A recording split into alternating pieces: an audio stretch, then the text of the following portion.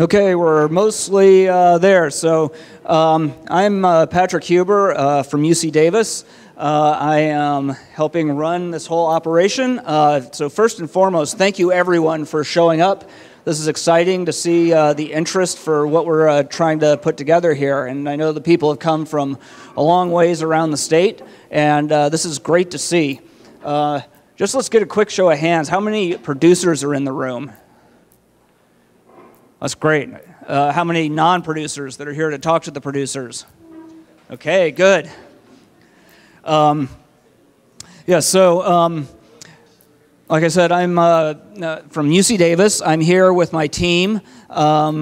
Michael, do you want to say hi for the rock team? Hello! There, thank you. Courtney, Icy Foods. Yeah, so the three of us have partnered on this project that has gotten us all together here today with funding from the U.S. Department of Agriculture. So I'm going to lead you through a little intro to what's happening here. First, again, coffee, food. Bathrooms are around the corner back over here. And make sure to look at the table up in the front over there for materials from a number of the guests that we have here today. Okay, so why are we here? In 2020, I think we all remember when the pandemic hit, and we saw many issues with the food supply chains in the U.S. Issues that were pre-existing but were really exposed by what was going on, including in the meat sector. And so the Tomcat Foundation worked with us to put together a study on the issues that were coming to light in California meat supply and some potential solutions to some of those issues. And following on from that, we applied to the USDA for funding to help actually start addressing some of these issues. So we got funding for a 3-year project to help either augment or create regional supply chains here in Northern California for high-value meat products. And so we launched that about 2 years ago. There's several phases to this, several opportunities that we really saw. The first that we spent maybe the first year focused on was the institutional scale procurement opportunities that might exist. So we've been working with the University of California Office of the President, their procurement team, for the 10 campuses and 4 hospital systems that they run across California. And that was really culminated in a meeting, a summit last June that I know a number of you were at. And we really had good discussions, and I think I'm cautiously optimistic that the UC system is moving towards trying to source high-value regenerative meat from Northern California for the campuses and the hospital systems. They're still moving through the contracting process, which, as you can imagine, is a fairly bureaucratic ordeal, but I'm cautiously hopeful that we'll see something in the next few months about what that's going to look like and the opportunities for some of you here in the room. So that's one end. And then there's this other more direct marketing, smaller scale buyers, processors that are looking for meat. And so we decided that we put together this event here today to help do some matchmaking. So we have producers, we have processors, and we have buyers that all have something to contribute and something that they want from the others. And so we'll be going through and hopefully having those discussions between you to help set up some of those opportunities moving into the future. Right, so here on our workshop goals, again, bringing together the meat supply chain participants, connecting them, and then also connecting them with experts who have worked on this to really help expedite the process of building out these supply chains. And again, bringing in brands, butchers, and other buyers to help facilitate getting the regenerative meat products. So a little bit about what's going to be going on today. as soon as I shut up here. We're going to go into a couple different panels, the first of which we're going to be looking at what some of the resources are for producers that are trying to get into this into the direct marketing space. So that'll be the panel 1. The second panel then will be looking at brand development, what it takes, what some of the opportunities are, what some of the challenges are. Then we'll break for lunch, and after lunch we'll be discussing briefly an information platform that we're working to really make these conversations easier to have with publicly available information. And then we'll move into the third panel, which will be discussing what regenerative actually means, what it is, and how that's being applied in the state. Once we're done with those panels, then we'll move into the final session in the afternoon, which is going to be speed dating, which we'll have more details on that as we get into it, but we'll have short little few-minute opportunities to meet a number of the people in here and see where there might be opportunities for you to pitch your products to people, see what opportunities are out there. Then after that, we will have a meat tasting. We're going to look at fresh versus frozen ribeye and see what the differences actually are in blind tastings. We'll have a reception, and then we'll move into dinner at that point for those that are staying. Have I left anything out, Courtney? Are we ready to? Okay. So I'm going to turn it over to Courtney at this point, who's going to lead us through panel 1.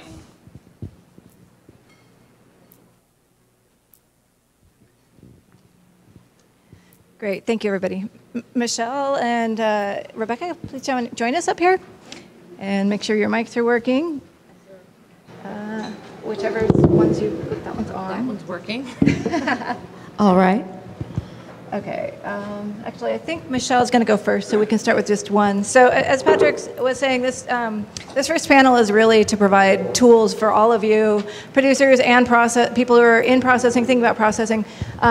Michele and Rebecca both work for organizations that are just fonts of knowledge for how to do these markets and these systems the right way. And so I'm actually going to let them tell you more about what their organizations do, because they both offer a lot that I think will be relevant to everyone here. But Michele Thorne from the Good Meat Project, Rebecca Thistlethwaite from the Niche Meat Processing Assistance Network, and Michele, please tell us a little bit about yourself and your organization and what you do. Thank you. Awesome. Good morning, everybody. Thanks for being here. Thanks to the Roots of Change folks for inviting me. Can everybody hear me okay? Yep. Awesome. So my name is Michele Thorne. I'm the Executive Director of the Good Meat Project.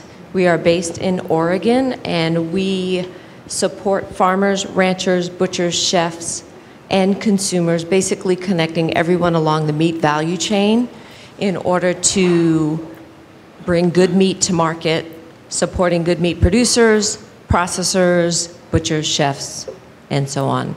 So I am also a small producer in the state of Oregon by destiny, really. I'm the Good Meat Project Executive Director by choice, and I'm also a graphic design and strategic marketer by trade. And that's kind of my background. I have an MBA in sustainable business from Presidio. Woohoo! And I'm really excited to be here. I really love talking to folks in the meat world. Of course, I was a vegetarian at some point, and then I came to my senses.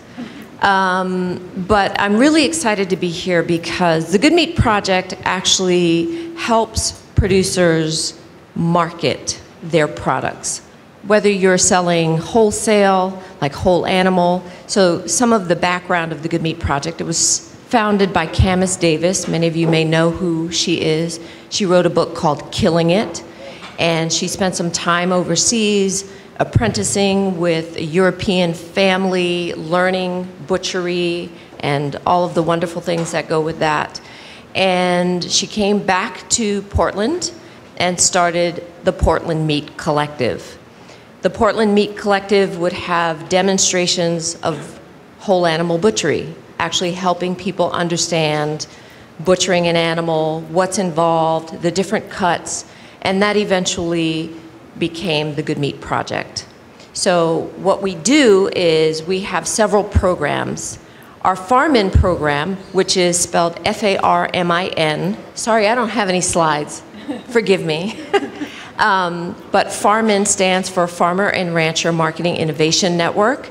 And in that program, we have so many, can I say free? Does everybody like the freemium economy? Because we have so many amazing resources for farmers and ranchers. So in our Farm-In program, we have our Marketing Fundamentals for Producers, which is a 12-hour kind of 4-part course that goes from branding all the way to building a sales funnel.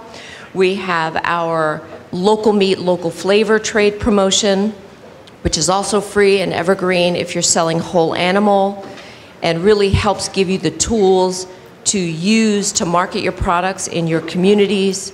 We also have our upcoming Real Burger of Earth Day. Who's signed up for that?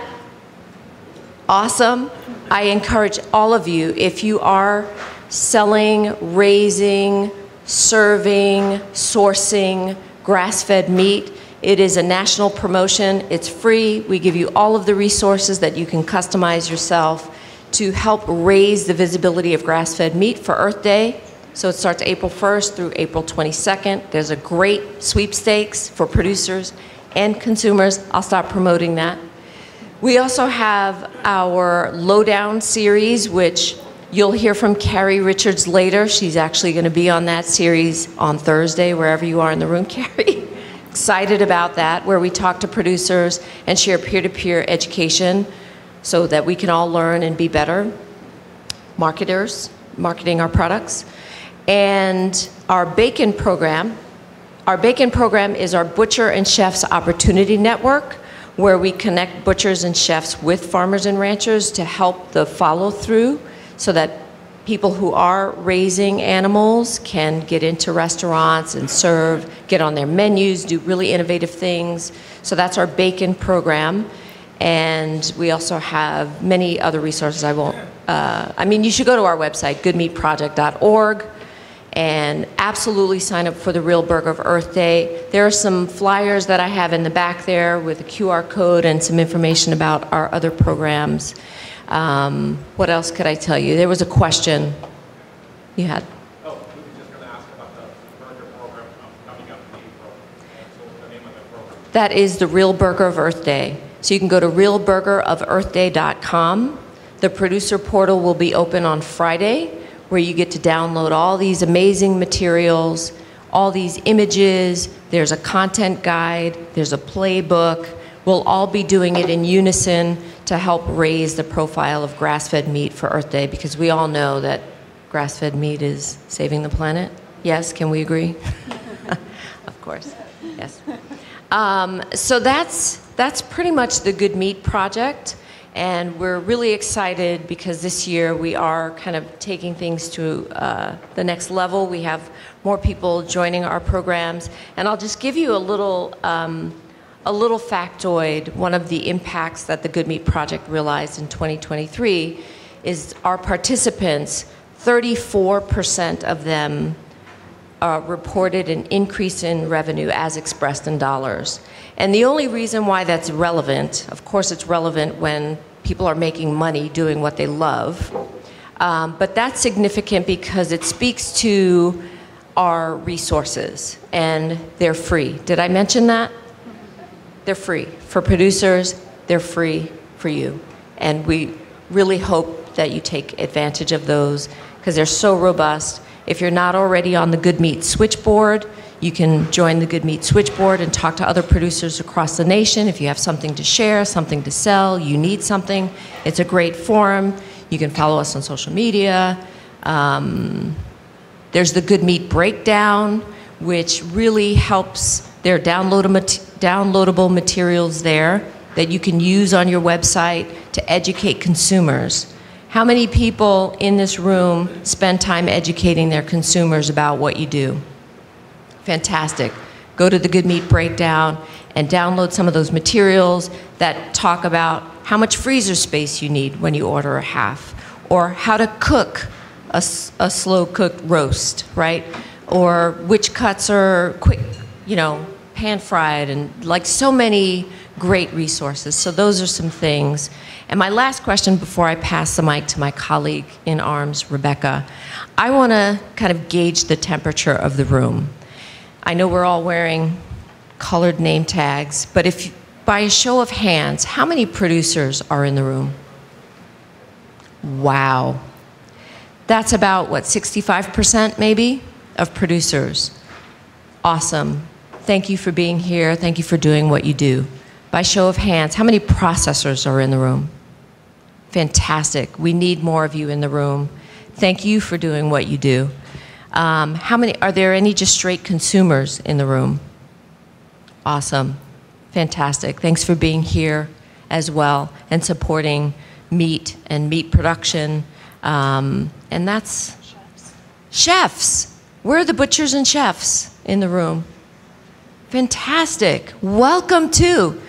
You all are a significant part of the supply chain. So thank you for being here. Awesome. So we're going to take questions today. I'm happy to answer any questions about the Good Meat Project, anything that we do. We're here to serve you and supply some resources. But for now, I'll pass the mic to Rebecca. Awesome. Can you hear me? Thank you. I've got a few slides about what I do. So my name is Rebecca Thistlethwaite, and I'm the director of the Niche Meat Processor Assistance Network, or NPAN for short. We are a really unique extension program that's housed at Oregon State University, but we serve a national audience. So we're a network of small-scale meat processors, producers, wholesalers, distributors, and everyone else in the supply chain. And we get together to try to solve problems as a group and learn from each other. Kind of similar to the Good Meat Project, but we're extension, so we're a little bit more academic, and we also do research. And we can't quite be as nimble as Good Meat Project. So I kind of rely on Michele for certain things, like developing amazing marketing stuff, and she relies on me for, I don't know, getting grant money from the USDA maybe. We're pretty good at that. So we've been around for about 15 years, and our network is about 3,500 members now across the country. But essentially what we do is we survey our members every year in January. We say, what are your challenges? What are your opportunities? What do you want to learn about? And then we create content for them. So we create content through webinars and videos, through case studies, guides. There's a brand new guide in the back that just got published last week on business planning for small-scale meat processors. We have 2 short courses. Oh, I should probably just use the slides here. So that's what our mission is, to basically get all of us in the supply chain working together to strengthen the good meat supply chain, or the niche meat supply chain as we call it. Next slide. And these are the things we do. So we have a listserv, an old-fashioned listserv that works really well. If you have any questions about what kind of sausage stuffer to buy, that's the listserv for you. It's very nuts and bolts. We also have a Facebook page for people who prefer that medium, and it's really just an industry peer support network. Our website is just full of stuff. We try to be like a one-stop shop for people getting into meat processing or more experienced meat processors to find everything they need, from business planning and feasibility studies to grant writing to where to find consultants, architects, builders, equipment, etc. Then case studies, as I mentioned, and then we do a little bit of research. Next slide. We do a little bit of policy work, not so much lobbying, but we call it policy engagement, and we try to work closely with USDA, FSIS to help them be a little nicer to small-scale meat processors. We have a great newsletter. The MPPTA program is a consulting program. If you're thinking about starting a meat processing facility or you already own one, if you have any sort of consulting needs, you can book free calls with different experts from around the country and get free consulting. And then we do some other consulting. I think that's it. Oh, and then we have 2 short courses that are online, self-paced. One's called the Meat Processor Academy. So that is really geared towards startup meat processors or those in their first few years of business to strengthen their business acumen. And then the Western Meat School, which has been around for about 5 years now. We've trained about 1,800 meat producers around the country on how to direct market meat and be a better partner to their meat processor. We're really about creating a lot more understanding of, for producers to have better understanding of how meat processors' lives are like, and for meat processors to have better understanding of producers, because we just saw way too much antagonism between those 2 communities, and you still see it. Like, I hop on this one Facebook page called Farm Builder Entrepreneurs, and you see farmers complaining quite a bit about their processors. And it's like, okay, well, you open up a $5 million facility, work 80 hours a week, and make 2% margins, and we'll see if you don't make any errors too. You know, it's probably not going to happen. So just trying to get folks together, talking to each other like this, and understanding each other's perspectives and the different challenges that we have, so we can be better partners to each other, because the producer can't survive without the processor can't survive without the producer, and so we're here to kind of strengthen the glue between those 2 communities. And then I will just end those slides now. Oh, we also do lots of great webinars too, like Good Meat Project. And we put them all on YouTube if you don't want to watch them live. So I think we're just going to open up the floor now to questions. Sound good? Yeah, that sounds great. Unless you have some to start. Well, I do have one question and one. Is this on, everybody? Okay. Just a framing. So when we began this project here, it was coming out of COVID. It was at a point where the meat system had just been hugely disrupted, and really, in a way, you know, it was really hard for producers to be able to access processors. And now we know that kind of the whole business cycle is completely switched, and there aren't enough animals, right? And so I just want to hear your perspective on how you've seen these cycles flow. How do we kind of dampen these cycles, and where do you see meat processing? I know we were talking particularly for the California perspective. So, you know, when we started this cycle, there weren't enough meat processors. Now our meat processors are under capacity. How do we make this work? What are your thoughts on that, both of you? Yeah, that's a $1 million question. I used to farm here like 20 years ago, and there wasn't enough meat processors, especially in Southern California. You guys actually have it way easier in Northern California. The majority of processors are in Northern California. But I would definitely say California is one of the few states in the U.S. that probably could stand to have a couple more processors in the state. And there was less 20 years ago. There are more now, thankfully, right? But those processors are not going to stay in business unless you stay in business and build your business as producers. And so luckily we have things like our event today, and we're going to be hearing from some aggregators and distributors and others who are helping to move local meat into bigger markets like wholesale and retail and institutions. So you have to have the buyer commitments, which is why you guys are doing this project. And those need to be long-term commitments, not like you have a chef who buys local for a month and then stops buying for the rest of the year, but keeps the producer on the menu for the rest of the year. How many people have seen that? Yeah, I'm sure a lot of experiences like that. So you need those long-term commitments from buyers. That drives the whole system. The demand, the consumer, the buyer is the pull that pulls the local meat through the entire system. If you don't have that, you don't push meat into the world. You don't push products into the world. They have to be pulled into the market, right?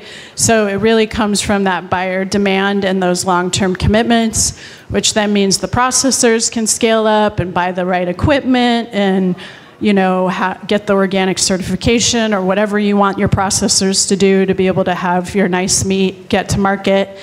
And then that helps the producer scale up and plan their numbers and increase their herd sizes. So it's hard when you have, drought and cyclical beef markets, and it's particularly acute right now with the lowest cattle numbers that we've seen like ever, and some of the highest beef prices that have ever been experienced. Like, how do you get buyers like institutions like UC Davis and stuff to make a commitment to buying local beef when they're probably the highest prices they've ever seen, right?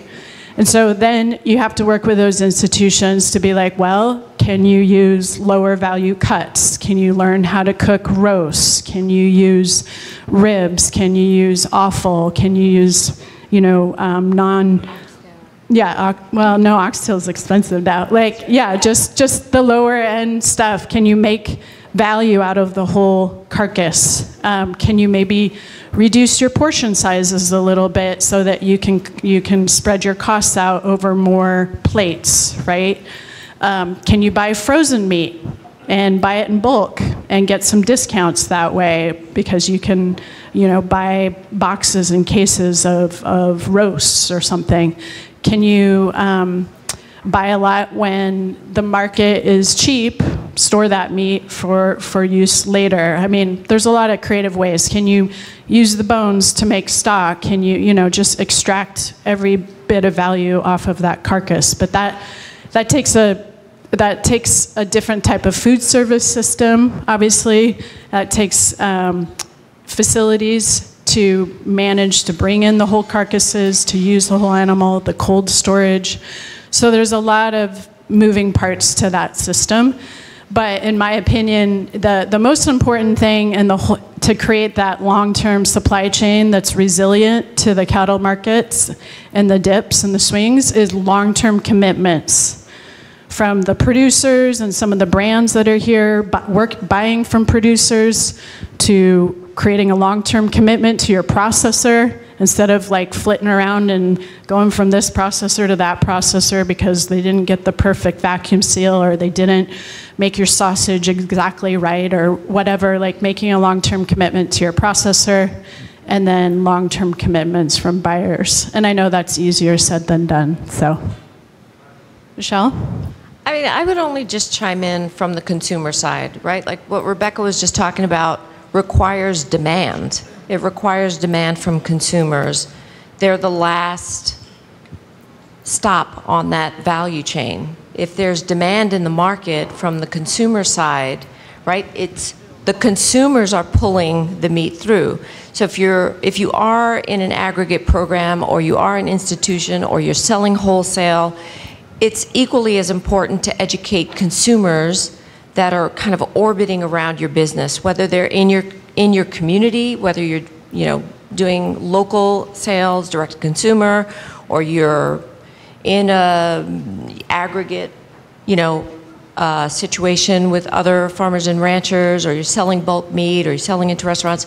Letting consumers know and educating them about not just about your brand and your product and what you have.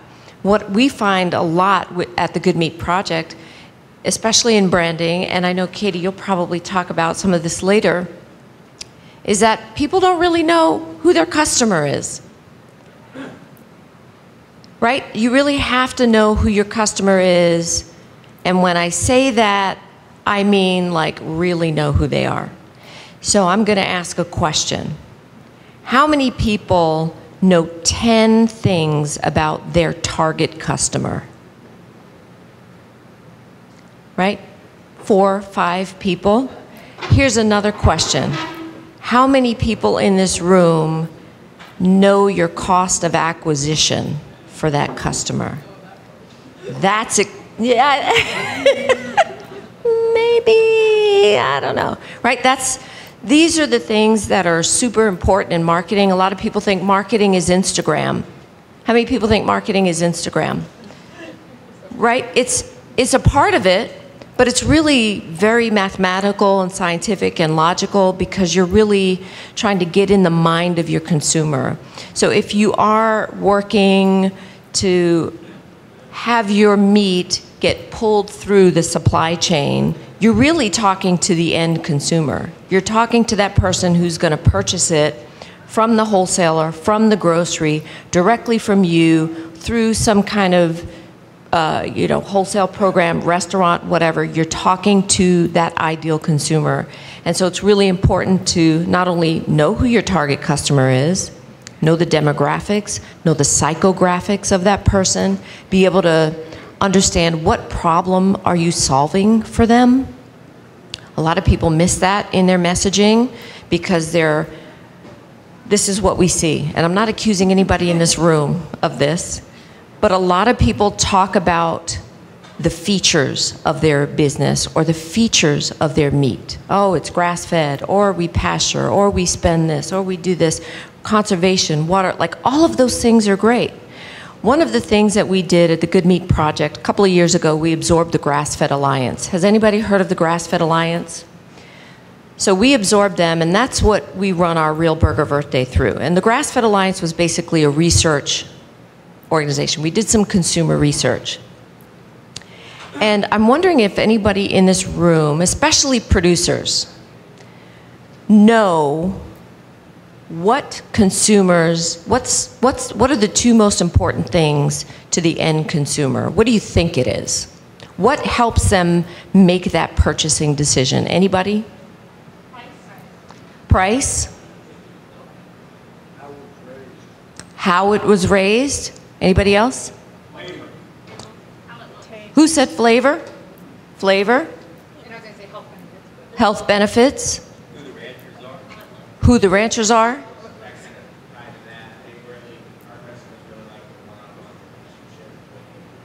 So the relationship between the producer?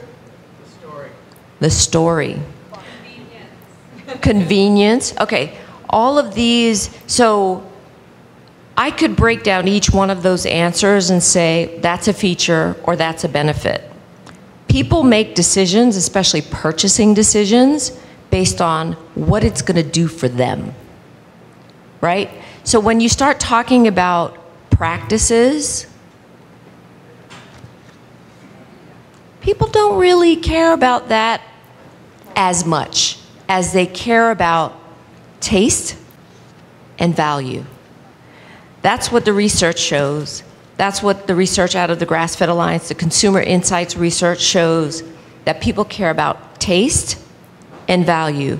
And if you can communicate that along with how you build relationships with your consumers, along with who you are doing business with, along with your I did this presentation back in November or December about brand story, right?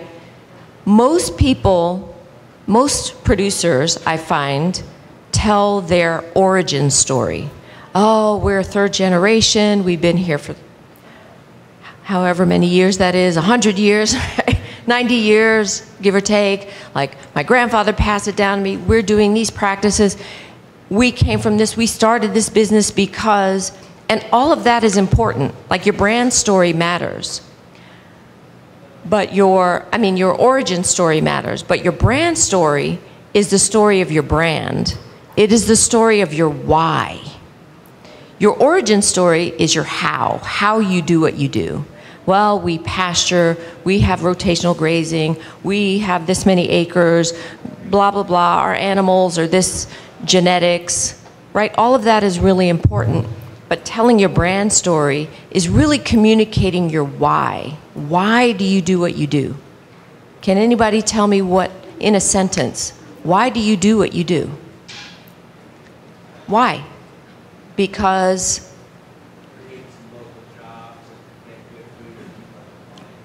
do you think that did everybody hear what he said? Because it creates local jobs. And it gets good food people want and it gets good food to the people who want it.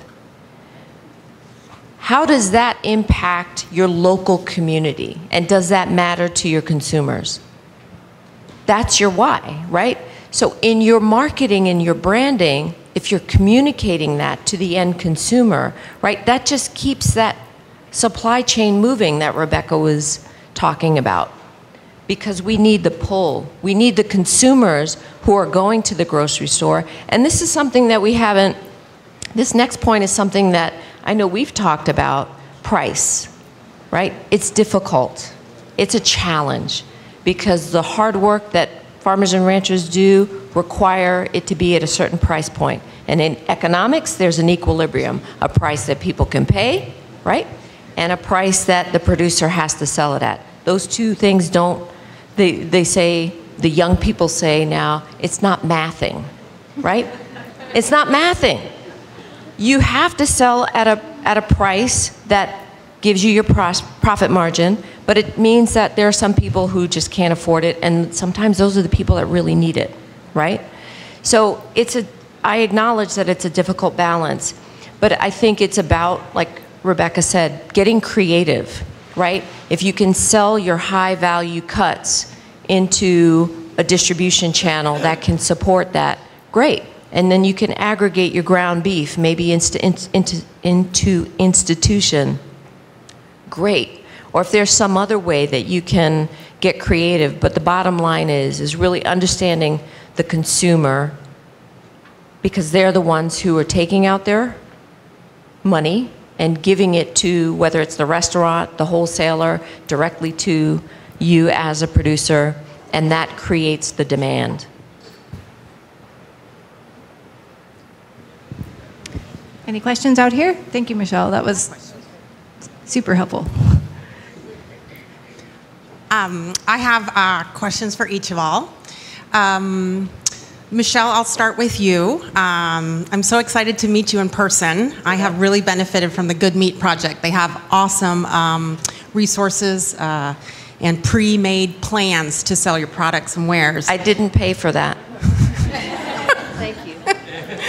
I was curious if you will be offering any in-person trainings in Southern Oregon and Northern California?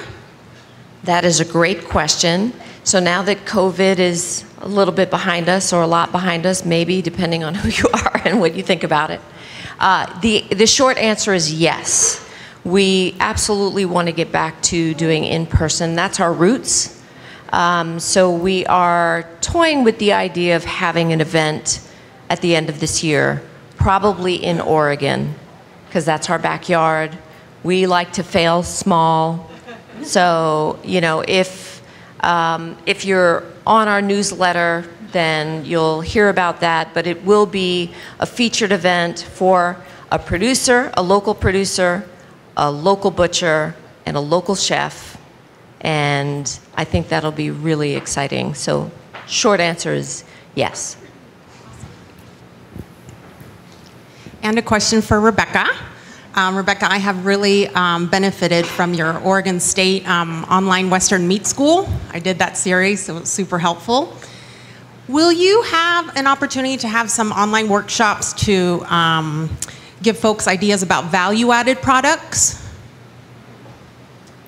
In terms of like creating your own value-added products, or working with your processor or co-packer to create them? Correct, yeah. I mean, more so than just, you know, like the tallow balm and so forth, but just especially appealing to niche markets. Yeah, we just closed the application window for a new business accelerator that we're starting called the Western Meat School Business Accelerator. If there's anyone in the room who wants to join it, we could open that window back up, but it's going to start in April. And that's really going to be geared towards producers that are starting to get into wholesale markets and want to bring a product to market. So you'll be paired with a business coach and a new product development specialist. You also take some classes as a group And the goal of the program is by the end of the program, you'll be ready to launch a product, whether that's a CPG product or RTE product, or maybe one of those cool ground beef blends that includes liver and heart, or something to get your own package and label and get it on store shelves. So yeah, that's one of our newest programs. If you're interested, talk to me afterwards. And the Good Meat Project is participating in that as well. Yeah. She's going to do all the marketing education. We have time for more questions. Anything about logistics or processing or operations, or should you start your own processing plant? No, but. Short answer, no. Hi, my name's Bill, California Grays. I was talking to my butcher the other day, and he wants to make some jerky and some beef sticks, but how can we get it certified to be able to sell at the farmer's market or fruit stands or something? Is he USDA? No. Okay, so no. No. You have to be either state inspected or federally inspected.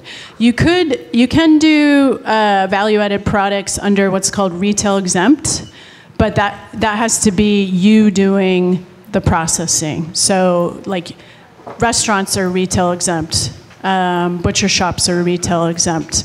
So you basically can rent a commercial kitchen for like 1 day a week, maybe a restaurant on their closed day, and then you can make meat products. It has to start with USDA inspected product, but you can do the further processing in the kitchen, and then you can sell that at farmers markets. I know a lot of folks in California that kind of start dabbling in butchery that way.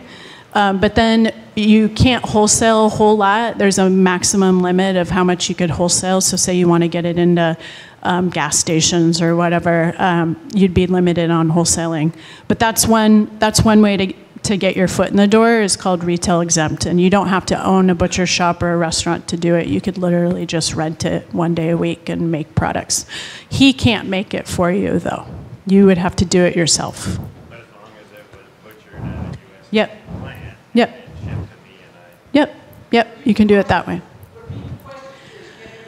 Oh, okay, he was asking if he could make jerky or snack sticks in a custom exempt shop and turn around and sell that meat, and the answer is no. But he could do it under retail exempt. And the added point was that it has to be processed at a USDA plant, even if you're Yeah. going to do the processing. So it has to have that Has to have a piece in there. stamp. Yeah. Okay, one of the things that we've been hearing a lot about the last couple of years has been labor shortages for small processors. Are you still hearing that? Has that eased at all? And do you have suggestions for solutions to that problem?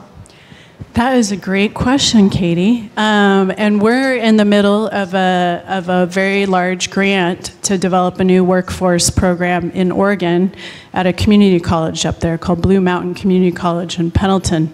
So we're doing the research right now, surveying processors around the Northwest on labor shortages, what kind of skills they want their employees to have, what they would pay to send their employees to. And so we're getting a lot of really juicy data about that. So it's a bit complicated. I will say, on a positive note, wages in the industry have improved dramatically in the last 3 or 4 years. On par with construction wages. So now in the Northwest, we just did this data, you can make as much money working in meat processing as you can in construction, which is amazing, because that's the main competitor for those people, basically, is that trade, right? So that's good news for the employees, but finding skilled employees is hard, and retaining them, retention is very low. The turnover rate is like 40% a year, so it's quite high. And so the most important thing that processors can do is create a positive work environment where their employees want to stay. I know it's a novel concept, particularly in meat processing, but it's highly effective. It's not a fun place to work. Let's just be super honest about it. You're standing all day on concrete in the cold, carrying heavy things. There's typically no natural light in these facilities. I'm not sure why they don't have windows. They should consider adding a few windows, maybe an employee break room, bathrooms, shower, childcare, you know, the list kind of goes on. But yeah, creating a positive workforce, positive work environment, and professional development opportunities. Your employees, this is very true of millennials, they want opportunities to grow. They're always pushing and striving and wanting to learn, and so give them opportunities to take on projects. Maybe they get to make their own sausage or come up with their own recipe or develop a new recipe for snack sticks, or give them opportunities to build their own product, and then send them to courses and workshops to improve their skills. I would say those are probably the most effective things. And one of the things that the Good Meat Project did, actually Rebecca was an advisor on this project. We got a grant last year to do some training handbooks for a pilot program in Oregon. And so we have the new butcher's training, apprenticeship materials, and a handbook. Did I mention that it's free? So if you are a processor and you're speaking with young people and trying to attract them into this trade, which I think is absolutely beautiful. Butchery is just a beautiful craft. One of these training materials help processors almost vet young people, right? Give them an opportunity to see it. There's this, I mean, it's 100 pages, both of these handbooks. You just email me and I can send them to you if you're interested. But we are hoping to grow that as a ramp into processing and butchery to kind of help support this workforce development, because it really is a crucial part of like keeping this pull through. You have to have a trained or skilled workforce in butchery at the processor to make it all happen, for the producer, for the consumer. Like, it's just all tied together. So that's all I wanted to add. Actually, as an answer to the gentleman about jerky, and I have a USDA sausage maker in Rancho Cordova who's amazing, and he had never made mortadella before, and last year it was like the meat of the year, so I thought, okay, I'm trying mortadella. And a local sandwich place bought every piece of mortadella I bought and sold it in a week.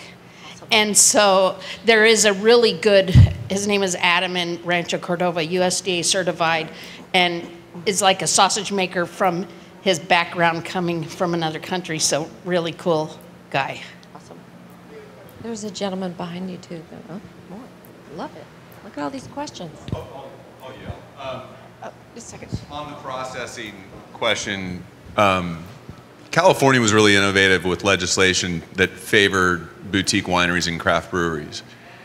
It seems like with meat processing, that same type of, reducing the barriers to entry and reducing the barriers to scale is going to be critical at some point, otherwise we'll just be chasing a wave forever. What are we collectively, what's the industry doing to reduce those barriers for growth? That's another great question. Our state, Oregon, is a great model for what California could do. Washington is also doing the same thing. They not only started a state meat inspection program in Oregon, it's the first one launched in the last 30 years of any state. So now we have state employees that can go to shops and help them actually write their HACCP plan. They're very helpful, and they help you figure out what your shop needs to do to come under inspection. So that's one thing California can do. I'm not really sure why CDFA, there's some in the room, have not pushed for state inspection. I know it's expensive and a lot of work to start. It took Oregon about 2 years to jump through the hoops, but they're doing it. So that would be one thing. And then the second thing that Oregon and Washington did was a small meat processor grant program in the last two legislative cycles. The last round, me and Michele got to be on the review committee, which was super cool because, man, there's going to be some sweet projects happening in Oregon in the next couple years. We're super excited, but they just gave out $8.5 million in small grants to both startups and existing facilities to expand both slaughter and cut and wrap. And California always seems to be flush with cash. They spend a lot of money on a lot of things, but they have yet to have a small meat processor grant program. So those are two things I think would go a long ways. The other thing that California has particularly hard time with, I used to ranch in central coast of California, so I have a lot of empathy for you folks. Between you and New York, you have the most regulated state in the country. And your those water boards that you have are especially challenging. But one rule that you really got to get changed in the state is the fact that you can't compost mammalian waste. You can compost humans in California. You can't compost any other mammals. Last time I checked, humans were mammals. The fact that you can't compost mammalian waste is a huge problem for your state. Your processors are spending so much money trucking that material to landfills when they could be just composting it in their backyards. You know, like Redwood Meats up in Eureka, out in the middle of nowhere, got plenty of farmland out there to compost waste from their facility. They have to pay to ship it to a landfill like a couple hours away. That cost is untenable. And so that is squeezing your processors really hard. I'm sure there's a couple in the room who can attest to that. So I would advocate for getting that rule changed. And I think UC Davis, being a partner on this project, could do the research that shows I know you can compost dead dairy cattle, I think, in California, but like, why can't you compost meat scraps and blood and other stuff like that from meat processing facilities? That's ridiculous. So those are a few things I suggest for your state. On that note, I'll just toss in that we know there's a group at Chico State that's actually doing that research right now and getting some of the data so they can help push that through. So we'll keep connecting with them and see if they can make that work. Is there a question over here?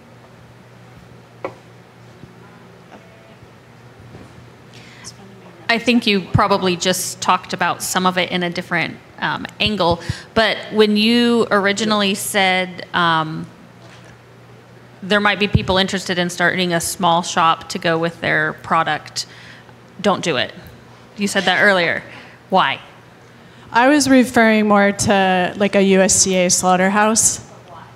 Well, first of all, it's about $600 a square foot. It's not viable for anything less than about 5,000 square feet. So you're talking about startup costs of about $5 million, right? In California, then you got to get your water board to approve, or your county, city, county, municipal sewage system to agree to connect to you. Or if you're rural enough, then you've got to get them to permit some sort of wastewater system, whether that's an engineered wetland or a gigantic septic leach field system or tanks. Those hoops are very high, or those hurdles are very high in California, like harder than any other state in the country. So that whole process probably would take you about 5 years to be able to even get through that process in California. So you have to have, the incredible patience, very deep pockets, and then you have to have commitments from producers to even open your door. And there's some folks here in the room who had an experience with a facility recently that didn't survive. They didn't have those long-term commitments. The regulatory environment was very tough. They had some humane handling issues that set them back and had them shut down for a little while. And if you're shut down for a couple weeks and you lose that cash flow, like you're probably gonna have to lay off your employees, and then good luck getting them back. It's just, you basically, today, I wouldn't open a slaughterhouse if I didn't have at least 2,500 head minimum that could come through the door year-round. It has to be year-round, too. California all likes to finish at the same time of the year. You all like to bring your cattle to the slaughterhouse at the same exact 3-month window, right? What about the other 9 months, too? So if I was starting out in California, I would start with the retail-exempt butchery.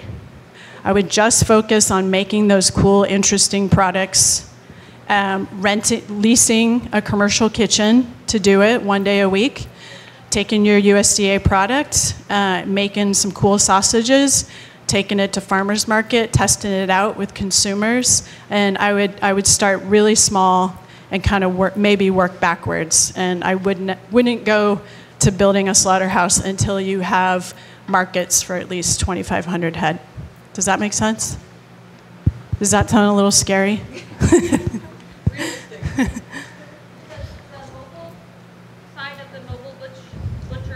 Yeah. That's what had challenges, yeah. Right? But does that offset any of those? No, it doesn't. I just did a feasibility study for a USDA mobile slaughterhouse in Southern Oregon.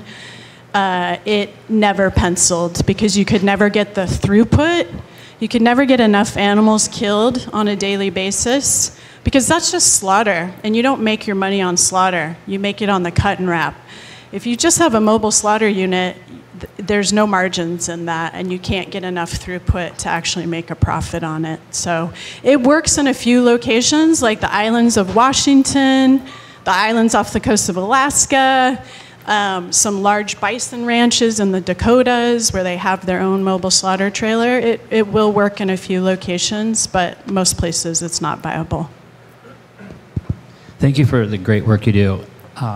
Do either of your organizations provide funding resources? You're speaking to economics, you're speaking to the delta between profitability, producer offtake agreements, and the other sort of nuances. And if you could speak to the challenges in funding outside of grants, for example, commercial funding for these producers and processors, the dependencies that they have around the infrastructure and the challenges that we all see, and how do we solve those? How much time do you have? Start on funding? Right? It's a big question. It is a big question. It's a big question. It's an evergreen question.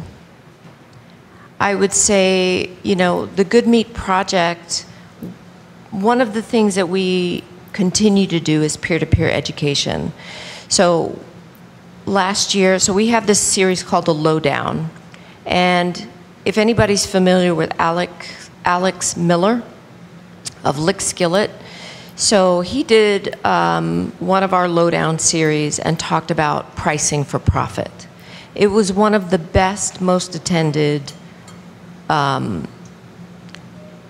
presentations in the series of The Lowdown. We don't specifically do business training, for example, or do profitability studies. That's just not our wheelhouse. However, I'm particularly interested in making sure that ranchers and farmers and producers stay viable. It's just something that has to happen in order for them to be able to market their products, right? So how we deal with that is we partner with the Western Meat School, where we can combine our training, because really being profitable is good business management, it's good marketing, it's knowing your numbers, it's like keeping good books, it's knowing your consumers, it's knowing your distribution channels, it's knowing your product mix, right? Like there's a lot to profitability. And what we understand at the Good Meat Project is most farmers and ranchers aren't marketers, which is why we do what we do, to kind of give you the tools and the resources to not have to spend money marketing, right? You'll still have to spend some. Maybe it's time or money, like these are trade-offs. But pricing for profit and things like that, and education resources and technical assistance, that's kind of where we try to talk about some of those things, where you can get information directly from the person who has the information. It's not necessarily the Good Meat Project, because we're not a business center in that way, right? But we try to get those people in the door in order to create the conversation, to have producers come to those things, ask those questions, and really analyze, okay, maybe I can look at my pricing, or maybe I can look at my market, look at some of the demographics of my consumers, and really get creative in my product mix, and sign up for the Western Meat School, where we're kind of putting all of this information and aggregating it together in one program to be able to not just speak to one business model, but really looking at different business models and the profitability of those. I don't know, maybe you can add more to that. Well, back to the sort of funding mechanisms, you know, Biden invested $1 billion into diversifying our meat processing infrastructure in this country. Hopefully some California folks took advantage of that. I don't know. Anyone know if California got any MPERG or MPEP grants to? A few. Oh, no slaughter that you know of? Okay, that's unfortunate. I know the local MCAP grants, which were for equipment and smaller grants, those awards are just being made right now, just being announced. So hopefully some California processors got some of that money. I mean, that was sort of an unprecedented opportunity to get some cash. But there is talk of putting that in the Farm Bill and having small meat processor grants be a perennial feature in the Farm Bill. They won't be as large of grants, but those should definitely be taken advantage of. There's other grant programs like the value-added producer grants, which can help fund you to develop like value-added products.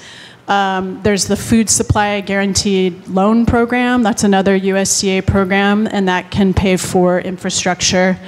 There's also one that pays for cold storage. I forget what it's called, farm storage loans, but those can be used to pay for cold storage. So there's a lot of resources out there. The grant writing side of things can be really challenging. We have a couple consultants on our technical assistance team that are grant writers for the meat processing industry specifically, and you can book a call with them on our website just under the technical assistance tab. It's free. You can get a couple hours with each consultant. So those are a couple opportunities. More creatively though is I have seen a lot of producers and processors work creatively to get the infrastructure that they need. Like, I'll just give you an example. I used to be a pig producer. It was very hard to find a USDA slaughterhouse in California that would scald and scrape, right? That would leave the skin on. But a lot of our restaurant accounts wanted skin-on roasts. And we didn't want to lose all that value either by pulling the skin off. So there was a processor, this wasn't our example, but a processor in Oregon called Revel Meats that needed a new hog scalder. They also couldn't do scald and scrape because their hog scalder was broken. They were brand new owners, they didn't have a lot of money, and a brand new hog scalder is a couple $100,000. And so their biggest pig producer bought them a scalder and leased it back to them. I was like, that's brilliant. You know, like the producer wanted them to have this piece of equipment. They couldn't go to a bank to get a loan for that, and they created a partnership that works. So there's other creative ways to kind of come together. And the beauty of those relationships is that it just strengthens that partnership between the producer and the processor, which is what we need. Any other questions, or are we at time? I think we have time for one more. No. Everybody's got questions now. All right. Let's see. 4 minutes. All right, go real quick. Okay, I was going to ask about the cut and wrap side of things. Is it similar to that, the butchery or slaughterhouse model? Is that a more viable option on getting an actual certified cut and wrap facility? It's definitely easier in California because then you don't have to be zoned for slaughter. It's very hard to have the appropriate zoning to be able to actually do slaughter. Even your agricultural zoning in your state generally doesn't allow for slaughter. And then you have some counties that prohibit slaughter altogether within their county. So yeah, it's always it's going to require way less infrastructure. You could have a space this size. You could have a couple reefer units parked in the outside and parking lot for your cold storage and for aging your carcasses, or you could just bring in boxed meat and then do the further processing in a smaller space that you just lease, So that's certainly a lower cost of entry, an easier regulatory environment to get started, yeah. Okay, one last question. Hi there. So I just wanted to clarify a couple things about the retail exempt. I didn't realize that, is it that all kitchens and restaurants would be sufficient for retail exempt production? And then the next question I had was, you're able to then wrap that production. Without a meat, do you need to have a meat inspector's license or something like that to be able to package it and retail it? So I'm sure CDFA requires like a meat handler's license or something, but that's different than inspection. It's just a license that you purchase every year. So any commercial kitchen space can be retail exempt. So whether that's a restaurant or butcher shop, or even the butcher case of a grocery store. Or a food hub. Okay. Those all fall under retail exempt, which basically just means you don't have to have a USDA inspector there watching you do your processing or checking on you every day. And you just work with your county health department to have it licensed. Okay, and so you could cut up those USDA carcasses in there and then package them and retail them? Okay, cool. Yeah, you could sell right out of the shop, or you could actually take that stuff to farmers markets or a farm stand and sell it there. Yeah. It's not going to have the USDA label on it, but it will have the address of where you process it. Can I jump in? I'm Dusky, and we used to have a restaurant called Zazu Kitchen and Farm, and we made bacon and salumi there. And I don't know if we got it wrong, because of course who your inspector is, you may get a different message than what you just shared. But for us, what we had to do is my husband had to be a CDFA certified meat handler, and our space, in addition to the county health department, we had to have meat permits on our space. So it can't just be a restaurant. The restaurant has to be subject to the CDFA inspection once a month. Okay. But you were also wholesaling, right? We were wholesaling, but that was different than what we were making in the restaurant, because we have a co-packer that's USDA in Oregon. So yes, but no. Okay. Okay. I hate to say it, but we're out of time for this. Okay. Luckily, Michele and Rebecca will be here all day, and I know that there are lots more questions you have for them. So find them at lunch and in the reception, and please join me in thanking them for sharing a little bit of what they know, because we know they know a lot. Thank you, ladies. Yeah, that was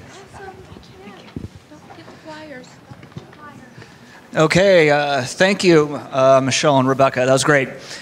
We're going to jump into our second panel now, and we're going to be looking at some examples of brand development and what some of the opportunities and challenges are with that. And we're going to let Michael finally talk and lead us through this panel. Thank you. Before we bring the next panel on, I just want to do a shout out, because Doris Meyer worked her butt off to pull this event off. Yeah. She is unbelievable, the amount of things that she did to get this done. So I just want to thank you, and everybody knows you because of all the good communication, so thanks. Yeah, so next, let's the next panelist to come up, Regina Hanna from Crown H Cattle, Joe Morris, come on up, from Morris Grassfed, and Katie Olthoff from Chop Local. Yeah. So this panel is a chance to hear from three people who do direct marketing. Different kinds of direct marketing. They each do it a different way. So we thought it might be interesting. I just have two brief questions for them, and then it's like we just saw, it's going to be you guys engaging them. So why don't we start with you, Regina? And if you could just briefly describe your operation. Hello. Hi, Regina Hanna, Crown H Cattle. I'm a cow-calf operation located in Northern California. I sell shares of beef and also direct-to-consumer belted Galway beef. I got one.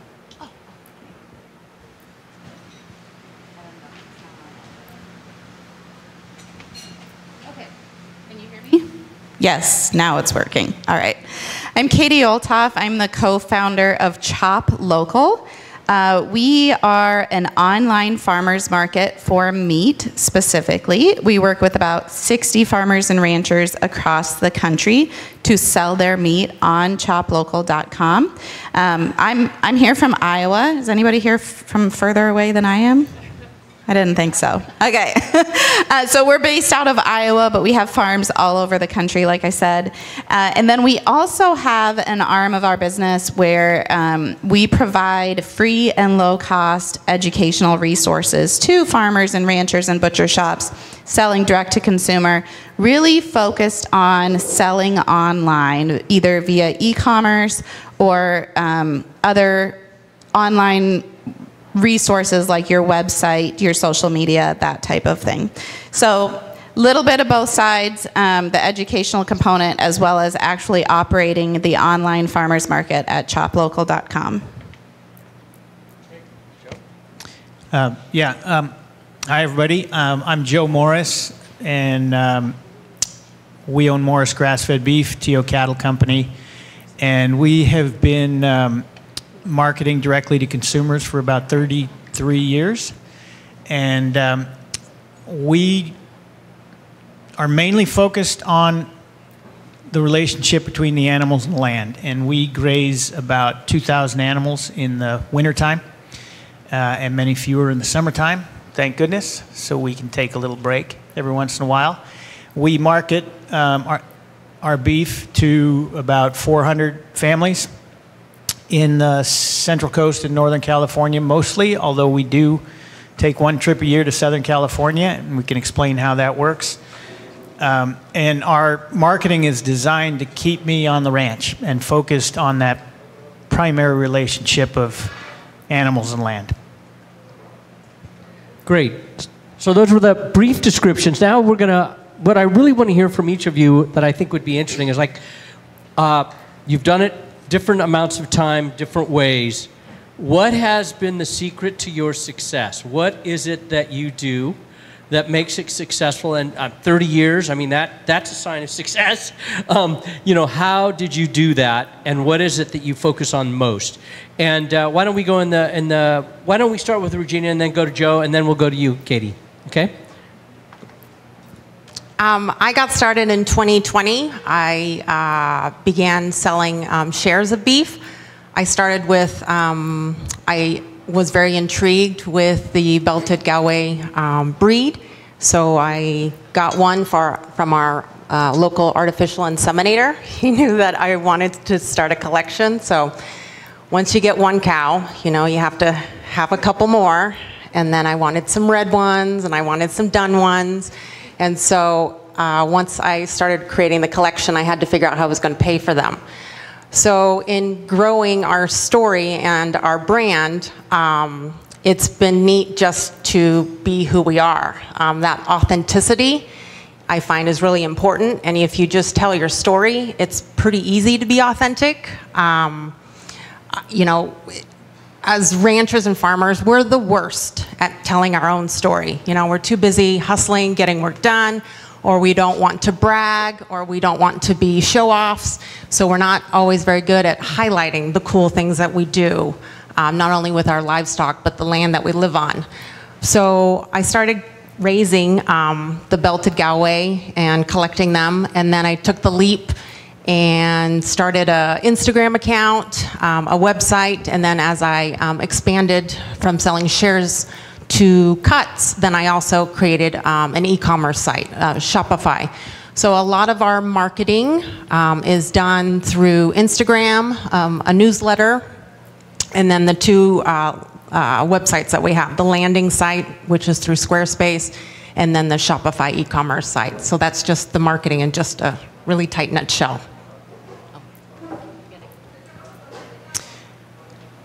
So how did we do it? Persistence and creative planning. You know, 35 years ago, I learned about holistic management, and that was life changing. I was born, as my mom says, with my boots on. So I am a cowboy.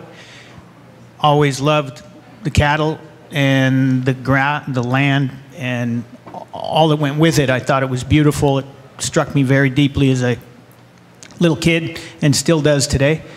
But I didn't know how that connected to the big picture, the common good. And I also had aspirations to contribute to the common good. And when I came across Alan Savory's work,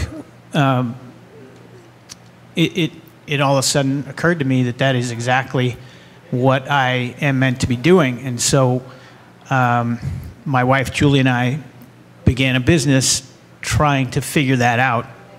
And using the holistic decision-making framework, we continued come back and plan our profit in light of the context in which we live. And one of the weak links was a marketing weak link. And we discovered that we could add substantially to our profitability by turning relatively low-value animals, open heifers, into high-quality meat. But it shouldn't be lost that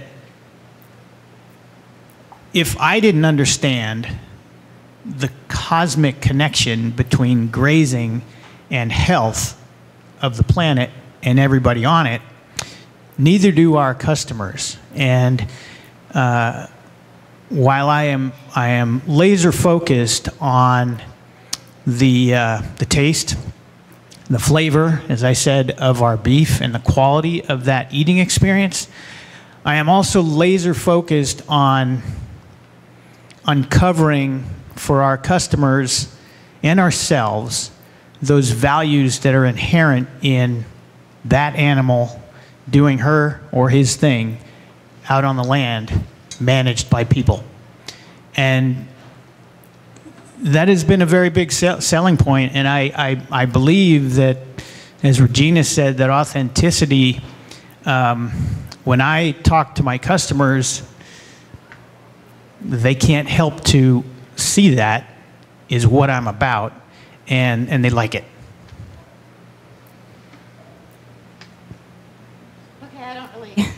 I don't really know where to start here. There's a lot to unpack, and part of it is part of what Rebecca and Michele mentioned earlier has been keys to success. So with Chop Local, we took the approach of almost like a cooperative. We're not formally structured as a cooperative, but the idea is that there are customers all over the country looking for direct-to-consumer meat and what it can provide for them.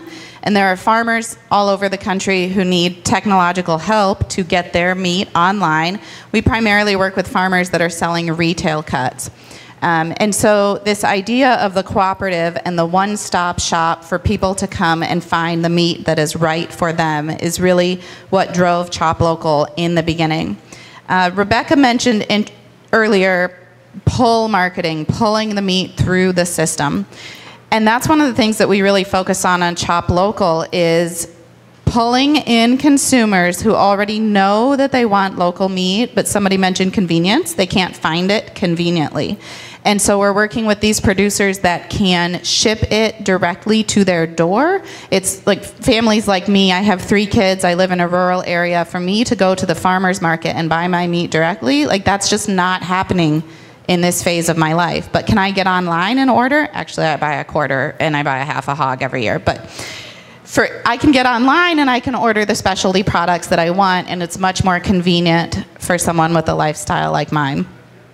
Our pull marketing is primarily done through search engine optimization, which means that when someone searches for the term local beef, they search for things like half a cow. I know that's not what most of us would ever search for, right? But that's what our consumers are searching for, is half a cow or local meat farms or meat farms near me. We've worked hard on Chop Local to optimize for SEO so that we come up towards the top of Google, and then we also use Google Ads so that people that are already searching for products that we offer. What is an SEO? SEO stands for Search Engine Optimization. And that is how you get to be the top of Google when somebody searches for a product like yours, okay? For all of you in the room, we actually have a webinar and resources on local SEO, local search engine optimization, so that you can get to the top of Google when someone searches for meat in your area, okay? So just check that out. Another thing, Regina mentioned authenticity. That is huge. We try to keep photos of our farmers we say farmers in Iowa, so I'm sorry. Everything's a farm, okay? Our farmers, our butchers, our ranchers, we try to keep photos of those people front and center in all of our marketing because yes, the meat has to be amazing. That is like a prerequisite that you have to have great meat. But when you add that authenticity on top of it and you can provide the transparency, it makes people feel good about where their meat is coming from. And Michele mentioned this earlier with, you know, taste and value are really, really important. But the consumer is asking, what does this do for me? But a lot of consumers, and you all mentioned this earlier, some of them are concerned about their health. Some of them are concerned about the environment, and they have these goals to improve the environment through their consumer behaviors or through their purchasing habits. Some of them are more concerned about animal welfare. When you share your story authentically, you can give them peace of mind that they are helping to reach their broader societal goals by purchasing your meat. And that's really, really important. It goes back to what Michele talked about in sharing your brand story. And it goes back to what she mentioned with features versus benefits. We live in the land of Angus cattle in Iowa, right? And certified Angus beef has done a great job of already telling consumers that Angus beef is, I know you'll argue with me, but certified Angus beef has told consumers that Angus beef is superior, that you are going to get a great product, right? They've already shared that benefit, and they've made that very clear to consumers. But we stopped in the Nugget, is that what it's called? Okay, so there's the certified Piedmontese beef. I'm not gonna lie, I don't know what the benefits of certified Piedmontese are. Is it leaner? Is it more tender? Is it, I literally don't know. So that's something that you need to think about too, is making sure that you're sharing the benefits, not just the features of your farm or ranch. Let's see. One other thing that I wanted to make sure that I hit, because price is important and value is important. We did a webinar with Matt LaRue from Cornell University, other side of the country, but he's kind of a guru in meat pricing and meat marketing for direct-to-consumer producers. And one of the quotes that stood out to me from that is that if you have higher prices, because you need to make that equilibrium work, that can be okay, but you have to support that with more marketing and do a better job of telling your story in order to make that work. And so that's something that, like Michele, we continue to work on resources to help farmers and butcher shops do that. And then through the Chop Local Marketplace, we help do it on their behalf when we can. Okay, I'm sure that they have more to say based on what each has said. They might have thoughts they want to add. But I want to throw it open to you because I think we'll get a better dialogue. And you guys should feel free to say anything that you've heard. Throw it in when you want, okay? So let's open to the audience. Questions? Coco, are you around? I'm going to give you this. Okay, you're there. Great. So are you selling all 2,000 of those heads to those 400 families? To do that, did you market to the local Mercedes and Porsche dealership, or how did you do that? Thank you. That definitely needs to be clarified. No, the 2,000 animals, 95% of them are owned by other people, and they're contract grazing animals, and that allows us to do work on the ranch, you know. But our herd of animals that we sell to 400 families is more or less 100 head a year, and I may not. There are way better marketers in this room, but that we have been here for 30 years and continue to do it. And actually, I get probably 5 emails a day, and I look at my email every 5th day. So, you know, all of them are on search engine optimization, and we have, I don't even know what that meant until, you know, Katie just clarified it now. But the relationships we have with our customers are such that 33 years ago when we started, we were at the top of the list when you Googled it. Now, I don't even know where we are on the list, but our relationships are such that if I wanted to grow, it would matter a lot. If I don't want to grow and I just want to serve the customers we have who replace themselves, that's my That's my search engine, basically. We have tried to cooperate with customers and develop relationships in ways that they will support our businesses economically in ways that, that meat bought at a Safeway doesn't do. Our customers meet us halfway. They deliver our beef, basically. They store our beef. They pick up the boxes and put it in their car. They tell others about our beef. So our customers they're not only consuming, they are producers. And that's a really healthy relationship. For ranchers who are ranchers and aren't going to be primarily marketers, there are wonderful marketing support that wasn't there 33 years ago. But there's our little model, too, that might be helpful. Along with the marketing, I also want to encourage folks to take the leap for opportunities. The only reason why I'm really here is because I got a chance to develop a relationship with Michael of Roots of Change, because our ranch, I'm just a small part of a family ranch, Hanna Brothers, and we raise Angus and commercial, and we put up hay and raise bulls.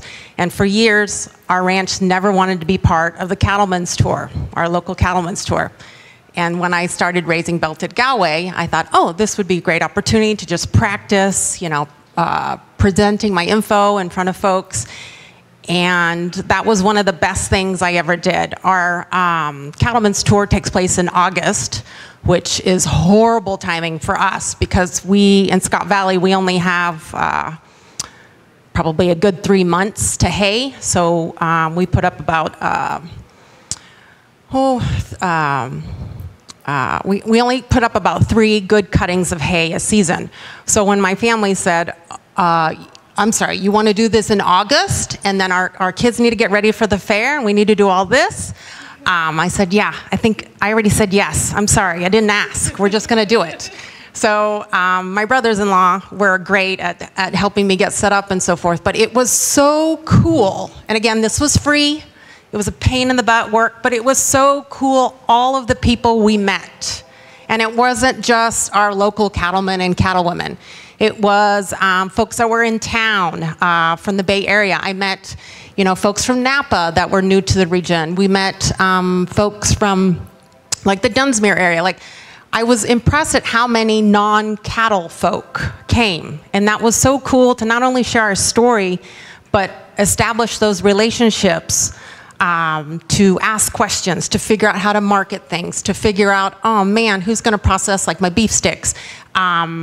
And then from there, just get this kind of marketing. I had some great photography out of that cattlemen's tour, and then I made a connection with the Cattlemen's Association, and then I was in the newsletter, and then I made the magazine. And again, I'm small time. I do not have a background in marketing whatsoever, but I will hustle. I mean, if I'm on a treadmill, I will outrun you until I fall off that thing. So it was, I want to put that in the back of your brains that sometimes opportunities, though they might seem like challenges or might seem really undoable, they are magical in how things roll, especially like in the marketing world. And if you don't have much of a marketing budget like myself, it was, I can't say more, can't say enough about that. Hi guys, I have a quick question for Joe. What does the 95% of the grazing herd do for your financial bottom line? Why is it that you graze so many animals for other people? Well, it adds to the bottom line quite a bit. It's contract grazing, so we get paid for every one of those animals that stays on our ranches through the winter. And they come from wintry places, Oregon, Nevada, Idaho, some from Wyoming, some from Hawaii, another wintry place, right? But they come to us for the winter, and so they pay us to have their animals there and gain weight. Okay, I guess what I didn't understand previously that you owned all the land and you were just trying to graze your own land, not that you were going out to graze other people. She needs a mic. We can't hear. I'm sorry. I thought I just misunderstood that. I thought you were going out to graze other people's land with other people's animals, not that you were bringing other people's animals into your own ranch to graze. So like here in Sonoma County, a lot of people do contract grazing and they're going out with their animals and grazing for other people. Where you're doing the opposite, you're bringing other people's animals into your ranch. That's our ranch, quote unquote. We don't own any land, so we lease other people's land. We have other people's animals and other people's money at work in our business, and that's how we've made our business Thank you work. for clarifying. Say that again. Here. The question was. Coco's. Yeah. Okay. Good. The question was, is that one mob of animals? And the answer is no. There's 4 ranches, 2 are contiguous, so 3 ranch units that we try to graze one mob on each ranch, and the largest herd is 1,200 animals. But that's a different talk, really, but it's a very challenging thing because it requires infrastructure, a lot of skill, high levels of skill, and water in particular. Anyway, yeah. I'd talk to you all day about that someday. Yeah, thank you. Here's a question here, Coco, right here. Can you hear me? Okay. I had a question for the lady from Chop Local. How many active users do you have on your website, and how does that transition over to the people? How does that convert over to the people that are part of your organization? Yeah. So the question was how many active users on our website? You mean like customers on our website? Yeah, so how many people using your system actually convert over to a farmer ranch to buy meat? Super good question. So if you're familiar with e-commerce, can you guys hear me okay? Okay. If you're familiar with e-commerce conversion rates, they are low. Somebody in the front just said they're low. They're kind of depressingly low, so I'm scared to tell you. Sometimes it can be as low as 1 to 3% of the people that visit your website will actually become a buyer, okay? So it's in the single digits traditionally. It's a little bit different depending on if you're selling something, you know, a cheap little gadget for your kids, or if it's, you know, something that's more expensive like meat that they're going to be investing in. I don't have a firm number for you on the number of users, but I can tell you just a little bit more about how it works is just like a traditional farmer's market, each farm or ranch has their own farmer's market booth, if you will, but it's online. So it's their own micro store, we call it, that has all of their products, shares their story. They can send their customers directly to that micro store. So one of our most successful vendors is a small meat market. It's all frozen meat from Iowa farms, all frozen. They're not cutting anything. They're getting it all done at a USDA inspected processor and bringing it into this store. She has her West 40 Market website. There's a button that says shop. When she clicks shop, it goes to choplocal.com/West40Market, shows all of her products there, okay? I can tell you her conversion rate for customers that go to choplocal.com/West40Market is between 5 and 7% seasonally for people that are actually purchasing. So that's something that we're really proud of. We know that that is working for her customers to make those purchases. On the other hand, customers can come to choplocal.com if they don't have a relationship already with a farm, ranch, or butcher shop. They can search for meat that meets their criteria, whether it is grass finished or it is, you know, when we talk about pork, it's pastured pork, never antibiotics, that type of thing. They can search for meat that way. They can look at a map and see which farms are closest to them and can ship to them. And then they can choose a farm or ranch and order it that way as well. But yeah, we get kind of, I love my spreadsheets and my data, so I kind of dig into that. What we work on is bringing in those new customers that don't have that relationship already. And then our vendors are also bringing their customers that already do have that relationship, and they can order directly from them as well. I hope that answered your question. Hi there. Do you help the producers lower the shipping costs somehow? We do, actually. So I mentioned we do educational trainings. Our most popular one is our shipping webinar. We actually just started charging. We charge $24.99 for that training to learn how to ship your meat. Most of our producers do not ship using dry ice either. They're in very rural areas, which makes it hard to access dry ice. Dry ice is hard to use. It's hard for the customer if it hasn't completely sublimated by the time that it gets there. And so we train our vendors on how to ship without using dry ice, and then we actually help subsidize that cost for them just a little bit too. We've found that it helps increase the conversion rate so much when you offer free shipping that it's worth it. If you look at it, Michele mentioned earlier your cost of customer acquisition. That is a customer acquisition cost when you look at it that way, and it makes a lot of sense. So, to just tag along with the cost of shipping, if any of you have any questions about shipping and packaging and so forth, I'm happy to help. And I also brought some examples of my box and liners. I ship with dry ice. So a lot of our, Regina already has her website and her online store, and there are a lot of producers that have done that, but there are a lot of them out there that is beyond their scope of technology use or comfort level, right? And so that's where we come in, is we can help out for producers who haven't made it quite as far as Regina has with her online presence. Sorry, go ahead. You go ahead. Well, I was just going to say one more thing, is we really focus a lot on things that you can do relatively one time to really improve your online presence in your store. So social media, how many of you use social media to market?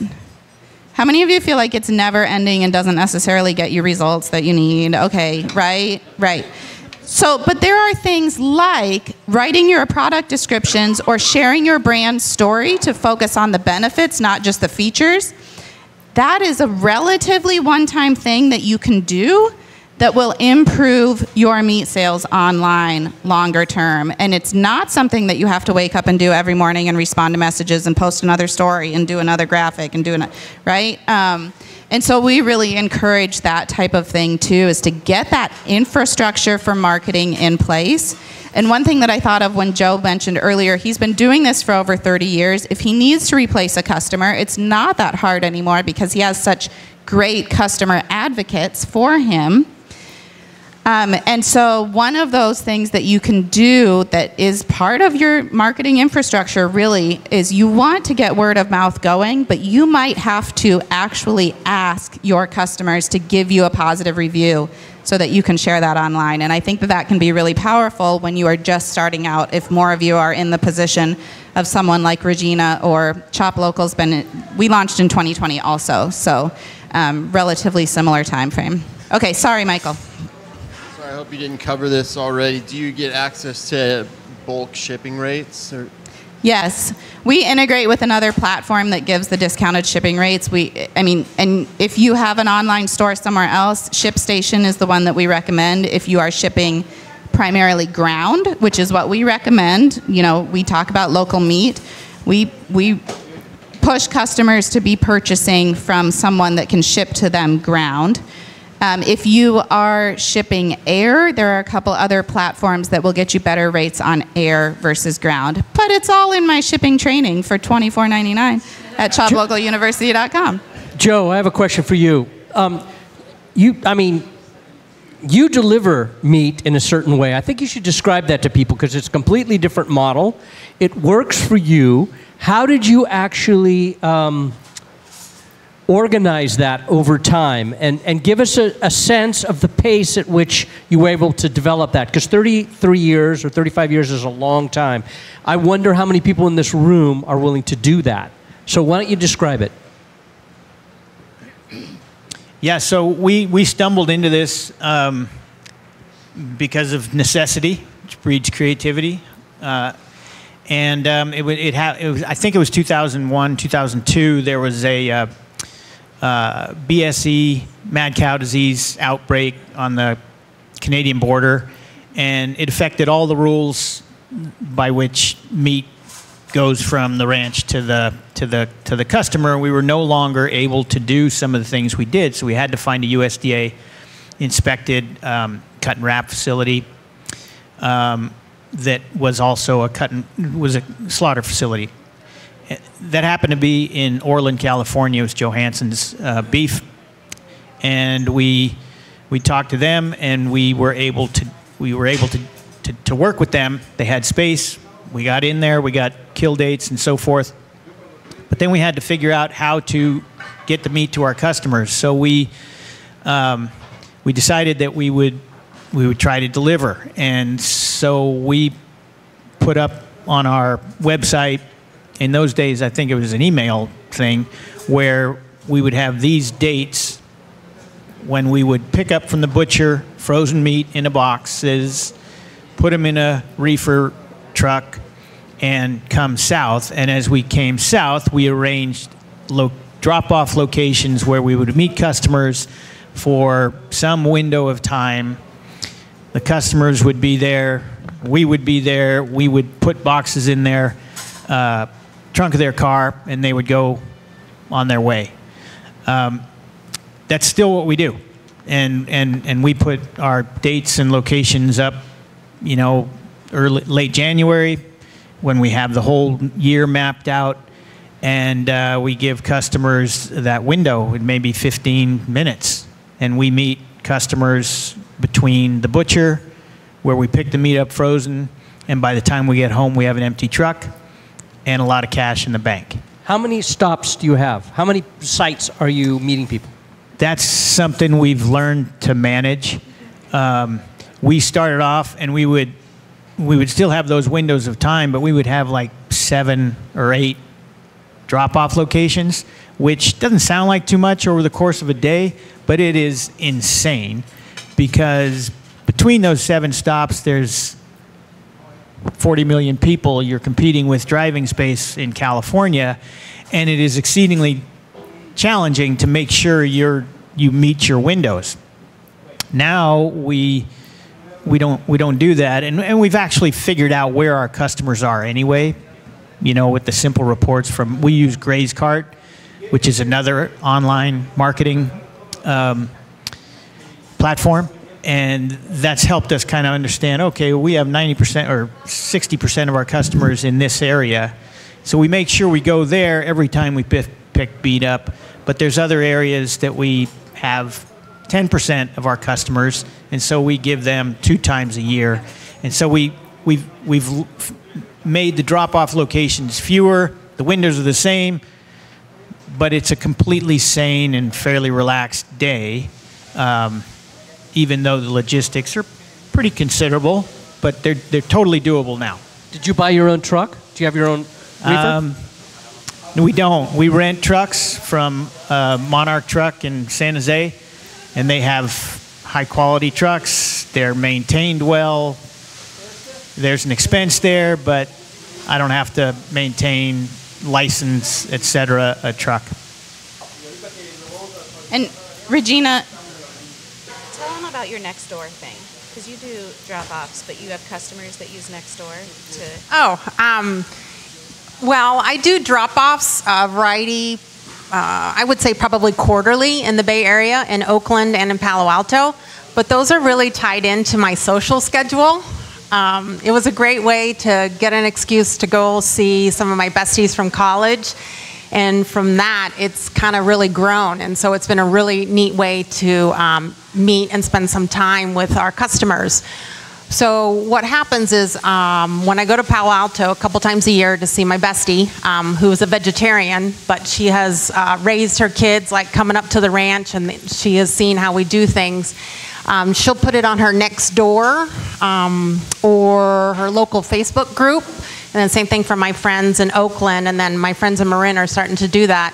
And so folks find out when I'm coming down into the area, they'll go online and they'll order, and then I just bring it down. I haul down a bunch of coolers in the back of a pickup, and then it's great. For some folks, I do drop off, and that's been a great way too to get to know people, like where they're living and so forth, and just kind of have that input of data like in the back of my head, and as far as like how to approach people.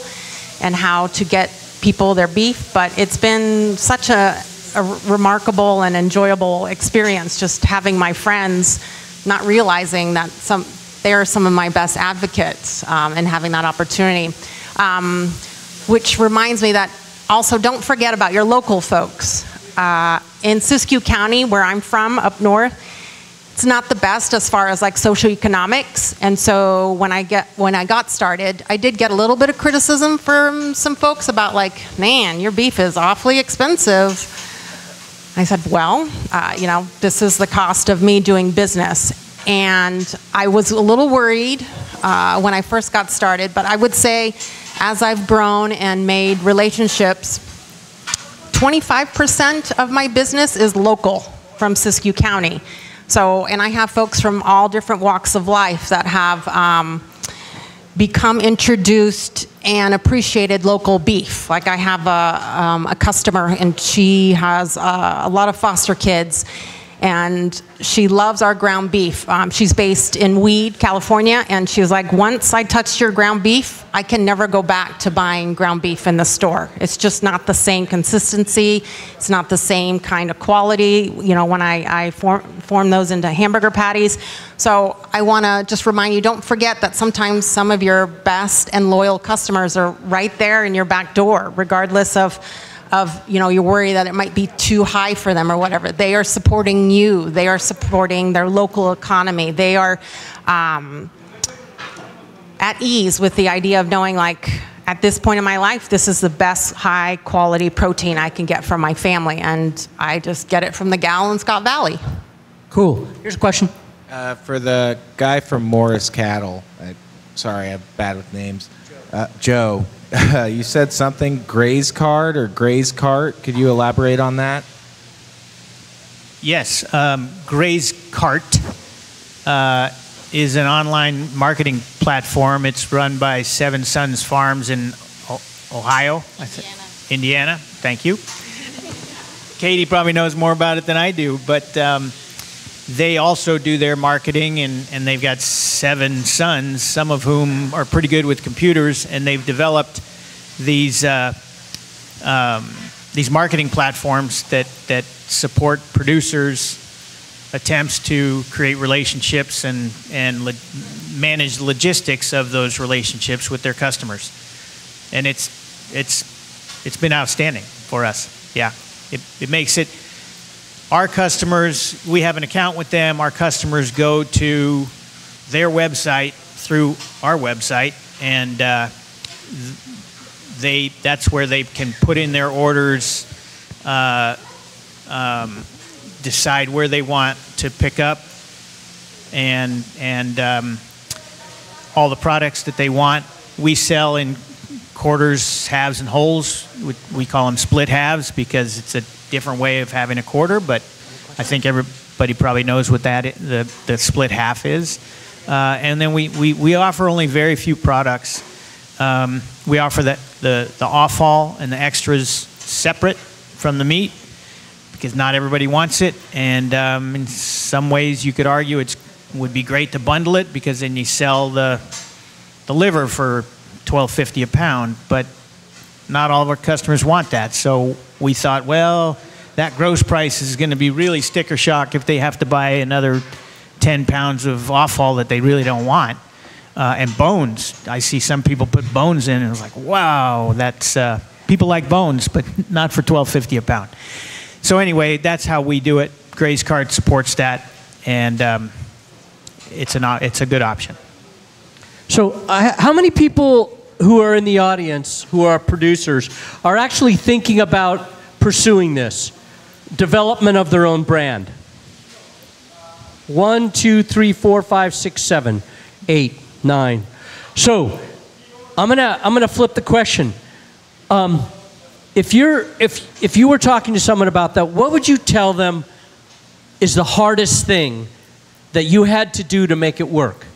Hold on one second. How many of you guys are doing like the split halves, and wholes? Okay, and how many are doing retail cuts? Okay, so pretty split. All right, sorry. Go ahead. So, Regina, what's the hardest thing? What is the thing that gives you the, like, when you wake up in the middle of the night, like, Jesus, I got to deal with this. What is it? Oh, man. Butt in the seat. Time in equals time out. So sitting in front of a computer screen, working on your website, planning for your newsletter, and having that be consistent is huge. So that is the biggest thing that I dread and I thrive off of. I'm not the kind of person that enjoys being behind a computer screen for hours at a time. I find it dreadful. But I have really learned that if you put the time in to plan your content creation on your social media, to plan an authentic newsletter and spend time doing that and being consistent with that, you will retain your loyal customers. Where, like right now where I'm at, that has been hugely important, like retaining the people I have that have been with me from the beginning. Because I'm still small time, and I find that it's one thing to, you know, try to encourage like new customers and so forth, but I really think that it's very important to retain the people that you have and growing that base, because they'll end up being your best advocates. But time in equals time out. And as a mom, I still have a town job too, and then I run cattle with my family. You just have to block out the time. And I'm not here to say that you're going to find a balance. You're not. I don't believe in that. If you get a balance, then I think you're stagnant, and then you don't grow. You don't learn. Or sometimes you're forced with challenges to, like, oh, damn, you know, the processor that I go to is closed down. So now I got to hustle and figure out, okay, I'm going to have to sell some shares of some beef that I have ready to be produced by a local butcher. How am I going to do that? You have to pivot. So I am here to say that time in equals time out. And it's good. I'd like to say it's great, like, oh, you know, I schedule an hour a day. But I find that if it's like, you know, I have 4 hours and I'm going to go to bed late or whatever, I get my best work, uninterrupted work. So it just grab the time when you can. Good. Can I pitch in there? I agree with Regina that aspect of this whole thing is one of the most challenging. The sitting at the computer, making sure your website is right, maintaining those customer relationships and things. But I want to offer a different take on the time in equals time out. It doesn't always. You can put a lot of time in, and the price you get paid for that time is extremely low, can be. And so I would caution anybody who's interested in doing this marketing thing to really think it through and to take advantage. I mean, at this point, there are lots, maybe not lots, but there are people like Katie and other things. Yes, yeah, there's a lot of support and ways of doing this marketing that is that requires much less time than other ways. And you have to think about your own context, because I'm not always an advocate for direct marketing. I'm always an advocate for good decision making, holistic decision making. That is what will make sure you are moving towards where you want to go. I see a lot of people get into direct marketing, and then they're trying to get all these other products, not only the meat, they're doing beef sticks, jerky, all of which is wonderful, all of which there's a market for, not all of which is going to pay you to do equally. So you got to really test those different decisions very thoroughly to make sure that Regina's point, time in, does equal time out or more. You know, I mean, yeah. I agree. I mean, there are things that you have to do, right? It's not just going to happen by magic. And I think I was just reading about the phases of the entrepreneurial journey, and there is this optimism at the beginning, and then you realize that there's a little bit more work involved than you thought, right? And that can be disheartening, and that's where I would encourage you to turn to organizations like the Good Meat Project or Chop Local University to find out what has worked from other people. You guys are already doing a great job by coming to a conference like this to learn from successful ranchers that have been selling direct to consumer. The other part that I find challenging, and this could be because it's just not my wheelhouse, but it's something that producers talk to me about, and I honestly don't have resources or very good resources on this, is really knowing your cost of production and your margins and what you do need to be pricing for in order to make it work. And, you know, Joe's taken years to figure out that his initial delivery schedule was not working, but he's figured out how to make that better. I see producers that are doing a lot of things like delivering directly to consumers or carrying a bunch of different products in their inventory when maybe some of them aren't selling and that type of thing. And I guess I really encourage you to look at that. I love what Joe said about making smart decisions because that's really important. And I would say, you all know how important it is to have a great processor as a partner, but look to these other organizations that can be partners with you to help you, to get you through that overwhelm, to get you over that learning curve and help you make a little bit faster progress than maybe the people before you did. So we're just about out of time, so I just want to offer a couple of thoughts. This has been very interesting. As you know, our team, by the way, Coco, Doris, Patrick, Courtney, could you all stand up? So I just want to make sure you all know who they are. Also, Patrick Mulvaney, chef, who hosted our last events here. Say hi to him. Yeah. Santana Diaz, who was actually a dinner at Mulvaney's 2 years ago. There he is right there. Really set all of this off because we talked to him for a long time one night, drank some wine, had a great conversation, and it led to all of this stuff. So there's a lot of the pioneers here. I just want everybody to see them. What? I know. I'm going to say some things that might be a little bit controversial, but we have, because I want to just spice it up a little bit. Oh, yeah. Michele, go ahead. Can I just say one thing? I want to offer two things because Katie made a great point about local, and also Regina made a great point about local. And the two things you can do that you only have to do once: meta descriptions. Talk to me or Katie about that. You only have to do it once, and it really helps with local search engine optimization. And your Google business profile. Were you going to say that one? That was the second one. Oh, sorry. Do your Google business profile. It's free. It really helps with local people finding your business. You only have to do it once. It'll take you a few minutes. Seconds. Michele and I can help you do it tonight. Like on your phone. It's so easy. Yes. Okay, great. that's it. Thank you, Michele. Thank you. Another great reason why you came right there. Boom. Thank you. Really appreciate it. So, you know, some of you may remember the last event we did in June, which was a really important event for us to kind of understand things. And we got a lot of feedback from all of you. And about the same time, a bunch of well-established brands in the state of California were going out of business. Do y'all remember that? Going for a brand is a huge thing. A huge thing. 33 years, 4 years. It is a big decision. And if you feel like you can't do that, there are established brands that need animals.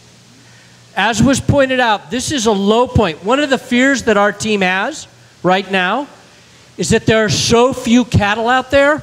We're going to lose the brands we have if those brands don't get more cattle. It's something to think about. The market goes up and down, and we're in a period right now where prices are super crazy. There's not enough cattle. The big processors in the Midwest have made a commitment to buy all the cattle they can to put everybody out of business so they continue to hold the market. That is a reality. They want to kill the small processors, and they want to kill the small producers. They want to own it. So the question is, strategically, is this the moment for me to start my own brand? I think it's a great idea. And there are people in this room, I'm sure, who have the skills and the perseverance and the capital or the relationships. Because one of the things I heard was relationships. Building of relationships, leveraging relationships, commitment to relationships. That takes time. So one of the questions is this the moment? Is this the moment? I just wanted to throw that out there. Anybody have any comments or want to argue about that? Stand up. I want to say one thing, Michael, related to this and what Rebecca talked about processors not being able to fill spots, you know, or being under capacity. For the processors in the room, I know from talking to them the last couple of years that marketing has not necessarily been a priority because you had producers coming to you, booking, and maybe it's different here, but you know, booking out 1.5 to 2 years in advance, and now if that's drying up, you're going, wait, okay, what do I do? Some of the same things that we talked about today about sharing your story and talking about the benefits and doing these one-time things like a website update, it is time for you to do those things to help you bring more of those producers in the door, okay?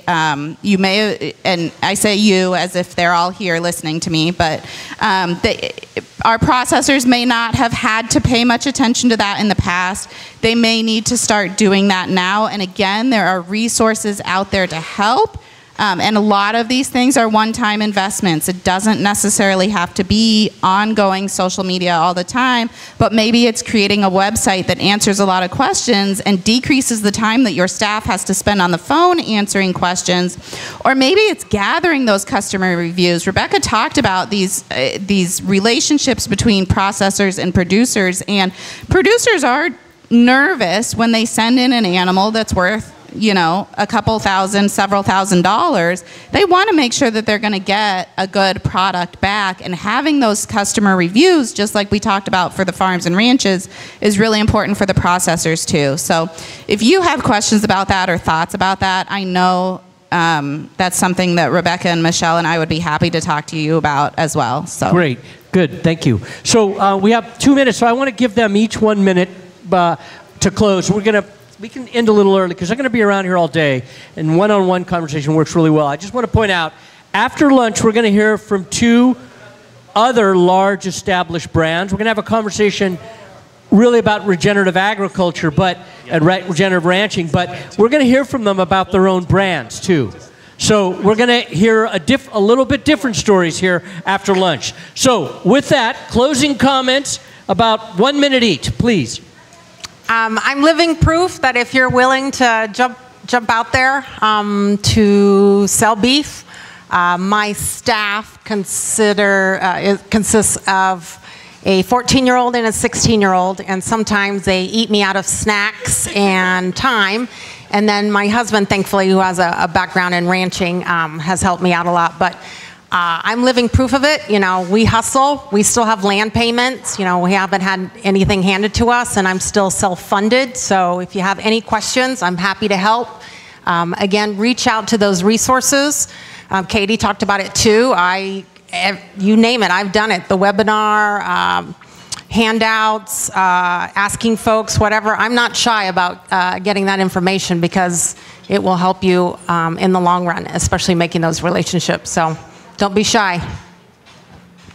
Okay, 1 minute. My staff is here, Sydney. We are a very small team, Chop Local. The only reason that we can do this is because we have other ancillary team members like Rebecca or people that we rely on for more information. So Chop Local University on Facebook, Instagram, choplocaluniversity.com. Sign up for our email list, please. You'll get a ton of information right off the bat. You'll get an automated email sequence that points you to some of our most popular resources. So I definitely recommend that. And we will be here all day. We'll be happy to answer questions or talk through anything that you want to go deeper into.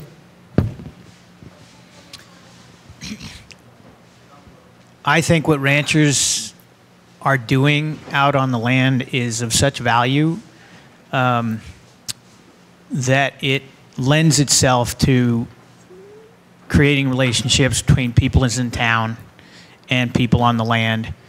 And I think there's a lot of ways to create those relationships. Some are very close, some are less close, more tenuous. But I think if you're a rancher and you kind of look at the inventory that you have in your animals, there are opportunities because some of your animals are relatively low value. And I think if you design your marketing scheme correctly, it can add a lot of value to it can add some stability to your economics. It can add some value to your economics, and it can be fun. That's not a foregone conclusion. So make your decisions carefully, design it so that it serves your purpose, and create more relationships between people in the city and people on the land. It needs to happen. This is a great place. I mean, it's just such a beautiful thing that we do if we do it well. And I think there's real opportunity. Thank you very much. Let's thank our panel. Great job. Nice panel. So I just want to make a quick announcement. We're going to have fajitas, actually, and that meat is from Richard's Regenerative. Fajitas. So we're going to have fajitas for lunch. And then so enjoy the lunch, take a break, and I'm going to hand it to Rebecca Thistlethwaite. She has an important thing to say. Oh, I just wanted to announce that the USDA grants just were announced today, and 3 awards are being made in California. So 5 Marys, Bud's Custom Meats, and Redwood Meats are all getting a very large grant. So yay! Exciting. So that's Siskiyou County, Bud's right here, Sonoma County, and on the Humboldt Coast. So that's great news. Great. Thank you. Lunchtime.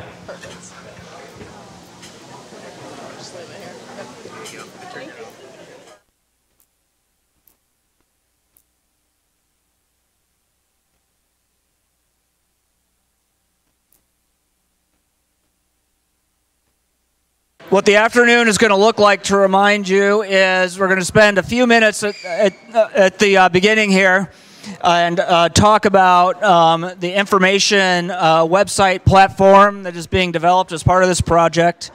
After that, we'll move into our third panel that will be discussing regenerative production by a couple of the larger brands that are around. And then, what? Oh, yes, and CDFA. And then we will move after that into our speed dating that Coco is going to explain to us. Before we launch into that, I just want to say hello to Paul Williams in the back from the University of California Office of the President procurement team. Still here, still engaged and excited to bring the kind of meat you're producing into the UC system. So, let's just start off talking about information for a minute. We have all these people in here. Part of the speed dating that's going on is trying to figure out who has what, who needs what. This will be a lot easier if we have some sort of online platform to be able to understand what the meat system in Northern California looks like and what the different components are. So IC Foods is taking the lead with UC Davis help in putting together a portal for Northern California meat, and right now we have kind of a demo website, but Courtney's going to take us through it, and over the next few months we'll be bringing that live onto the IC Foods website, but I will let Courtney take it from here. Thanks, Patrick, and welcome everyone. Hope you all had a nice lunch. So what I'm going to go through in a minute, we have a prototype up, and this is just going to be a really speed cameo to show some of the information that we have there. And then it will be engaging with all of you, over the next couple months to make sure that what we're putting together is something that people actually want and need. And just as a little background, I think we missed that this morning. So my organization, IC Foods, is a nonprofit that actually we spun out of UC Davis a few years ago, and our whole mission is to make the food system work for more people, so to make more actors in the food system and more foods in the food system. And so, this kind of a project is exactly what we're about. So putting together resources that help people and make these, especially the local and regional scale pieces, work better. So on that, just giving you, again, a really quick cameo of the kinds of things that we're putting together for this group of people in this project. Patrick, if you could just show the first slide. This is a snapshot of what the page currently looks like. Very specific to this group. On the top, there's, right now is what we have planned out. There's a tab about regenerative agriculture and what it actually means. And I'll go through these in detail in a second. Resources is going to be all the resources that are available, like the people we've had coming to talk today, different grant programs. The businesses is the part that's probably the most exciting for people. That's really the list of who's doing what at a whole bunch of different parts of the system. And then just media will be like, different things that are out there for people. So if you hit the next slide, Patrick. So this is what's down, the resources that are under there, what's planned right now, just as an idea. Who are the people that are providing expertise? What are the funding opportunities? The California Jobs First program that our group has spent a lot of time talking about, trying to get, well, in this group, quite a few people have been engaged in that, trying to get some of the state money that's available, focusing into building some of the infrastructure for the meat system in our regions. And so we've been tracking that pretty closely. Different certifications that are in process, that people are participating in, that is appropriate for this group. And then, actually, I think one more tab that we'll probably add under here, as I'm thinking about it, is resources. Is what are a lot of these marketing resources that people are using to actually get their product out? So that'll be added here. Just noticed we're missing that. So that's just kind of the snapshot of the kinds of things that'll go under that section. In the next one, the businesses. So catalogs of who everyone is. And right now, what we have is a pretty extensive list of all of the public registries of this information. So we've pulled all, the people participating in this project have shared their information and will actually want to help make that accessible for people to contact each other directly. But right now, what we have in here is just a registry of all of the permitted processors, all the permitted slaughterhouses, and it's just in a one-stop shop. And from experience, that's really hard to find. We spent that whole first project pulling that information together. And anyway, it's there. The producers, different kinds of producers. And then the buyers piece is, of course, going to be ongoing, but right now, that is just what our team has put together of, what markets, what businesses, what butchers are actually advertising that they're buying local and regenerative. And so that was some grunt work by our team to start pulling that together. But these are meant to be first a snapshot, but then a living directory that'll grow and update over time. And we can talk about ways to make that happen, because of course, as soon as you put a list together, it's out of date. So we'll be, working with the group and also maybe with some technology tools to make that work a little better. Anyway, that's the business section. And then the next slide, some examples of some of the businesses that are in there now. And this is a screenshot. It's not the live map, but it actually scrolls to the right, and it has more information that has, several more fields of information. And we can, of course, update that and add different fields, but it's just an example of, and I think there's, I don't know, about 300 producers in this list right now. A map of where all these people are in the state. Of course, you can zoom in and click on who the entities are.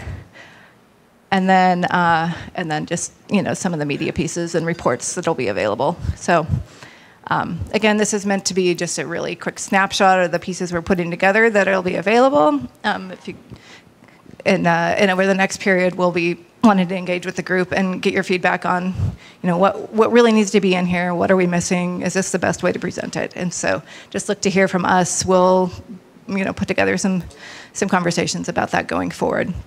And then the other piece I just want to mention today is for everyone that's here today, we'd like to make of course, we'll add you to our newsletter, but we'd like to make it possible. People have been asking to share information among this group, and so we're planning to do that.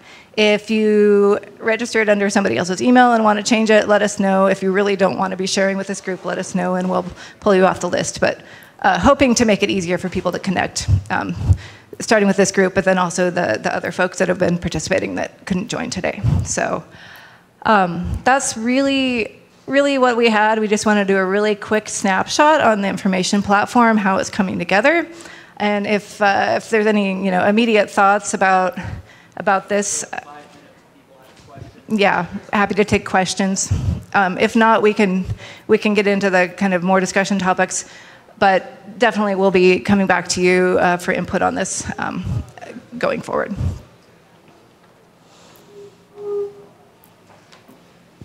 Thoughts or questions? Does it look useful? Okay. Yeah. Oh, well, so she asked for my organization. We started as a grant-funded research project as an incubator organization, always intending to become independent. We're very technical. Our full name, we go by IC Foods because people can say it, but it's International Center for Food Ontology, Operability, Data, and Semantics. So we do a lot of the computer science stuff too. We don't talk about that with real people. But we also work a lot with real people, real food systems, real supply chains, trying to find information tools to make things work better. Yeah. Great. Shall we? Yeah, thanks. And again, we really want your input on how to make this useful and keeping it alive once it goes forward. We'll talk a little bit more later, but we do have another kind of follow-on project that's related. So we have a few more years duration to keep this going. That's already kind of funded by another grant project. So it's not end of the grant, end of the process, but I guess if it's not functional and useful at the end of 5 years, then it doesn't meant to be anyway. All right, thank you. Thank you, Courtney. Yeah, so and IC Foods. Let's bring up our next panel. This is the panel that we're going to talk about regenerative agriculture. So we have Carrie Richards, we have Virginia Jameson, and we have Loren Poncia all coming up here. We're going to have hopefully a spirited conversation. That's the kind I like. A little spicy. I like it when people disagree. They do it with respect because then, we learn more. So the way we're going to start is we're going to actually have just the first two ranchers and then Virginia from the California Department of Food and Ag tell. Each of them is going to describe what they do, what they're currently doing. Then we're going to talk about what their definitions of regenerative, and we're going to talk about the state's process. And then we're going to open it to you. So let's start with Carrie.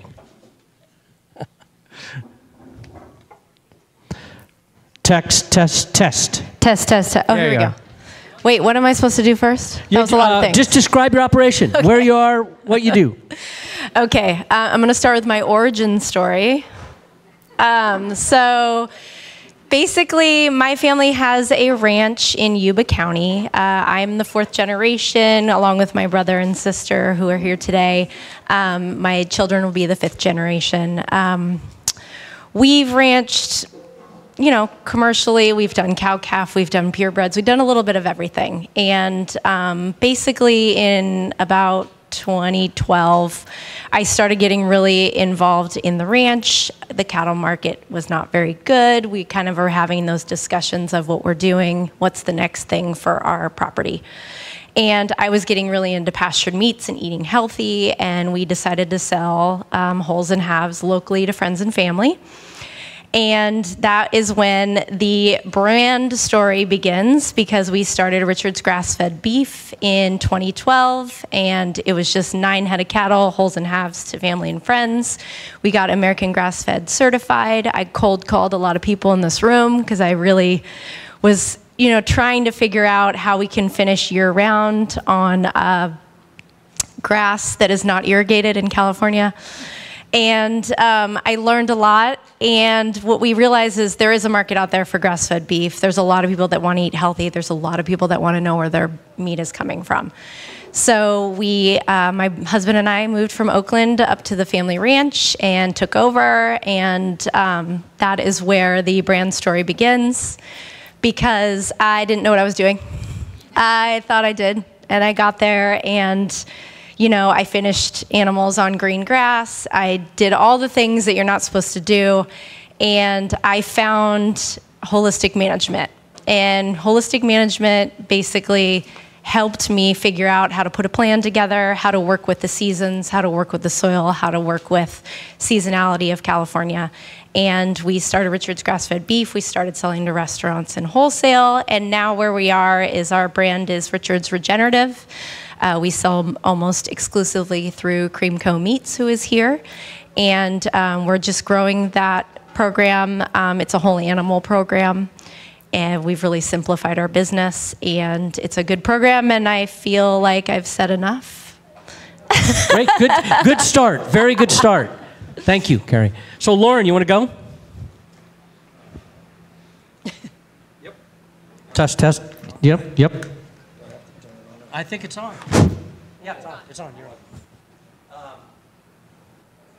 I'm Loren. I'm the rancher at Stemple Creek Ranch, this is kind of our home base. This is our backyard where we're at. I live about 2 miles across the street, and my warehouse is about 200 yards over this fence. So I feel like I had the least amount of miles traveled today to be here. So I'm a fourth generation rancher here in Marin County. My great grandfather immigrated from Garzano, Italy in 1897 just to raise food for the Bay Area. And what's pretty wild is it's kind of, there's been a renaissance in agriculture, and what he started to do, you know, over 120 years ago went away in the middle of the century, and now it's back where people want to buy food from their local producers. So about 15 years ago, I was working in corporate America selling veterinary pharmaceuticals, the exact opposite of what I'm doing now. And I couldn't stop thinking about the ranch, how I could figure out a way to come back and make it work. And my wife and I moved back over here. We started the name Stemple Creek Ranch. We bought all of my parents' cattle. We leased all their land. And we said, hey, we want to do this on our own. And they said, okay. So they retired. We started Stemple Creek Ranch slowly but surely. We've done everything the hard way, and we've made tons and tons of mistakes, but we've gained momentum every single year. Our whole ethos has been go slow to go fast. And that's gotten us to now we're a well-recognized brand in the Bay Area. And we sell beef, lamb, and pork direct to consumers, to grocery stores, and to restaurants all over the place. And we'll talk more about it, but when it comes to regenerative, we kind of use the analogy of like we want to dance with Mother Nature, and the soil and Mother Nature and biodiversity are like core pillars of our business. And we don't really care if we raise a whole bunch of meat and it's not raised the way that's dancing with Mother Nature. So we'll talk more about that when we get into Good start, Loren. Thanks. Okay, Virginia. Hi, I'm Virginia Jameson. I'm the Deputy Secretary for Climate and Working Lands at the California Department of Food and Ag. And my origin story, I guess, is coming from an agricultural conservation background, working for the American Farmland Trust, a local land trust in Salinas, California, and then the State of California Department of Conservation, managing those grant programs. And I was appointed by the governor in 2001 to this position, which has broad oversight over California and the Department of Food and Ag's climate change strategy.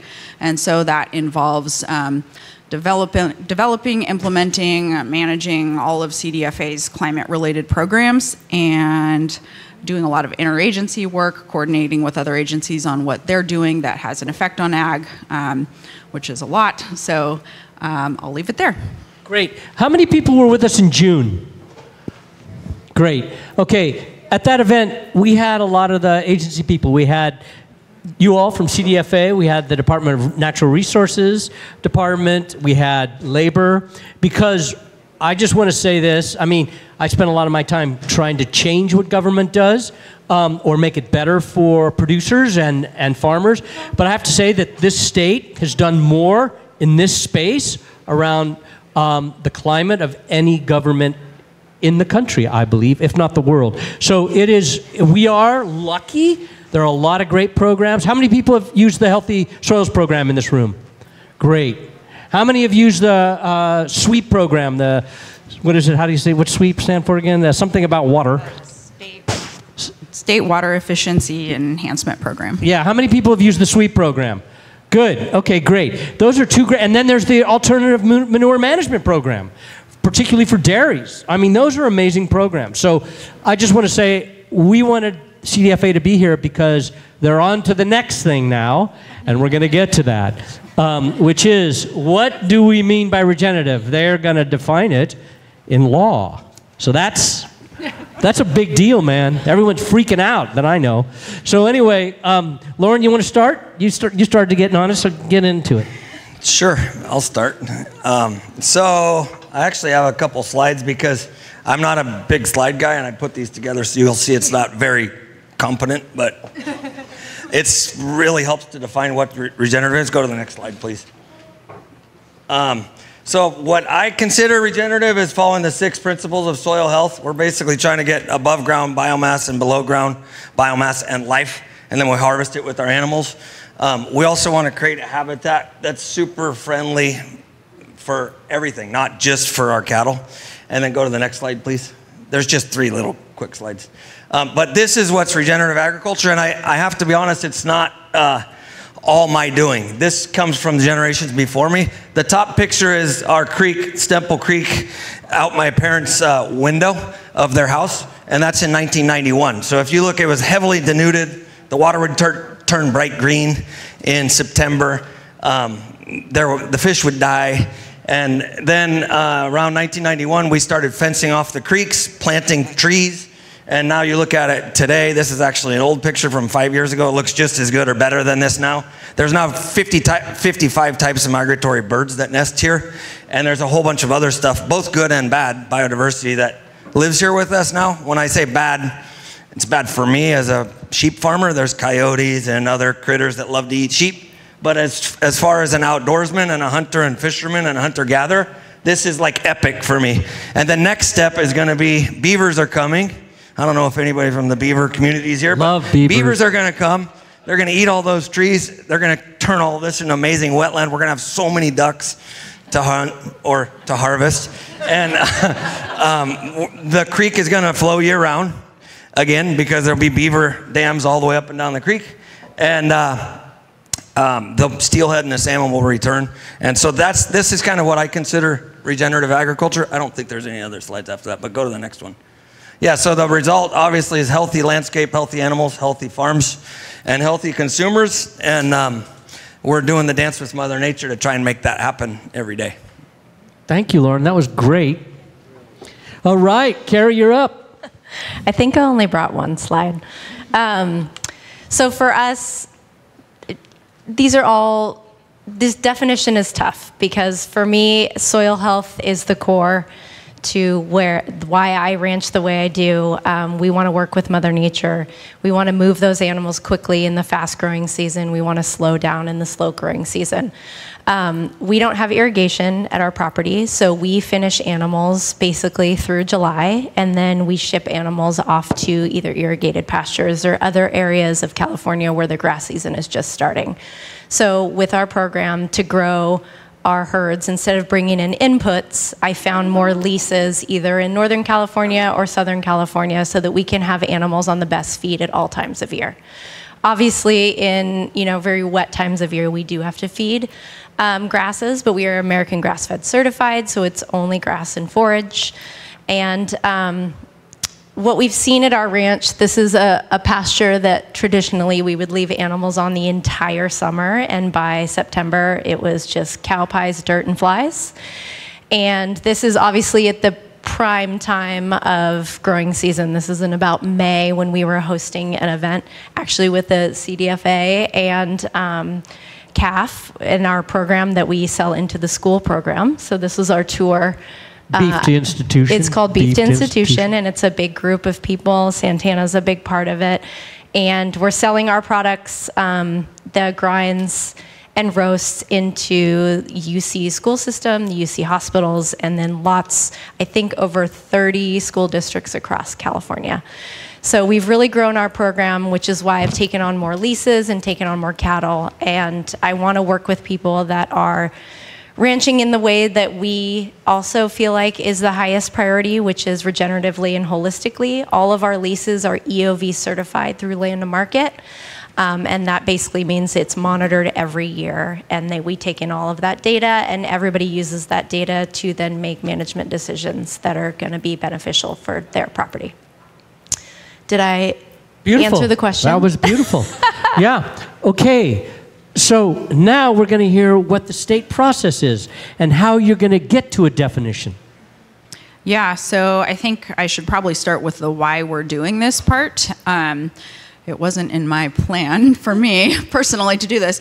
But what happened was we had a stakeholder visioning process that started in 2001. And this is a process leading to the creation of a document called Ag Vision. And this was Ag Vision for the next decade. It was finally published in 2023. State things take a while. And so as a part of that process, which was a massive group of agricultural stakeholders, farmers, ranchers, processors, packers, shippers. Advocates. Thank you. And you were probably part of this, identified as the #1 priority for the state's ag vision as fostering a climate smart, resilient, regenerative food system. I wanted to get the wording right. And so in that document, the state board said, okay, like here's what the ag community wants, but we don't know what regenerative means, so we're going to have to undertake that process at some point.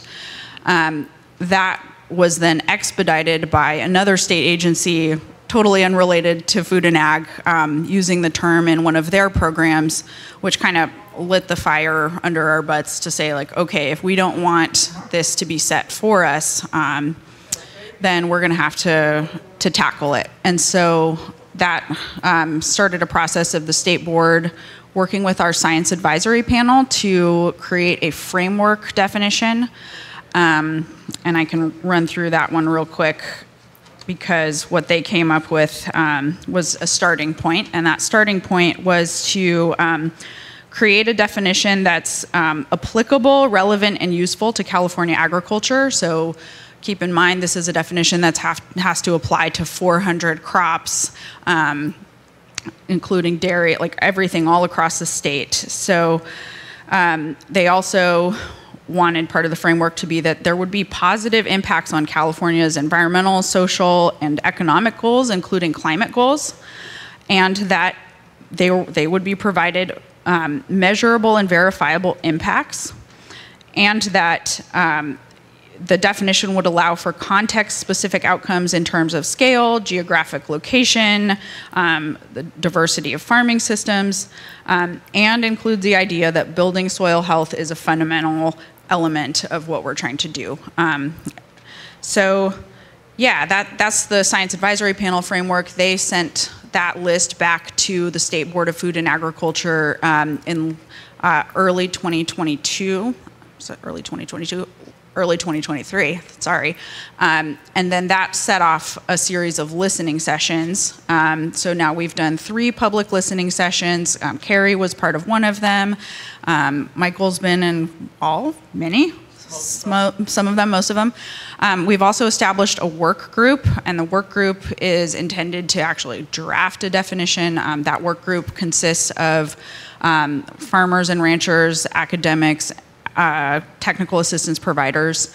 And then we're also about to start our tribal government-to-government process. And so all of these different buckets of information gathering will then be brought together. The work group will put together a draft definition, and that will go to the State Board of Food and Ag to do with it what they will, but ultimately to make a recommendation to Secretary Ross. So it's a little hard to tell what the timeline will be, but I'm personally hoping for this to be finished by the end of the summer. The tribal consultation is at least 45 days, and then some more workshops after that. So anyway, it's a little hard to predict, but that's where we're headed.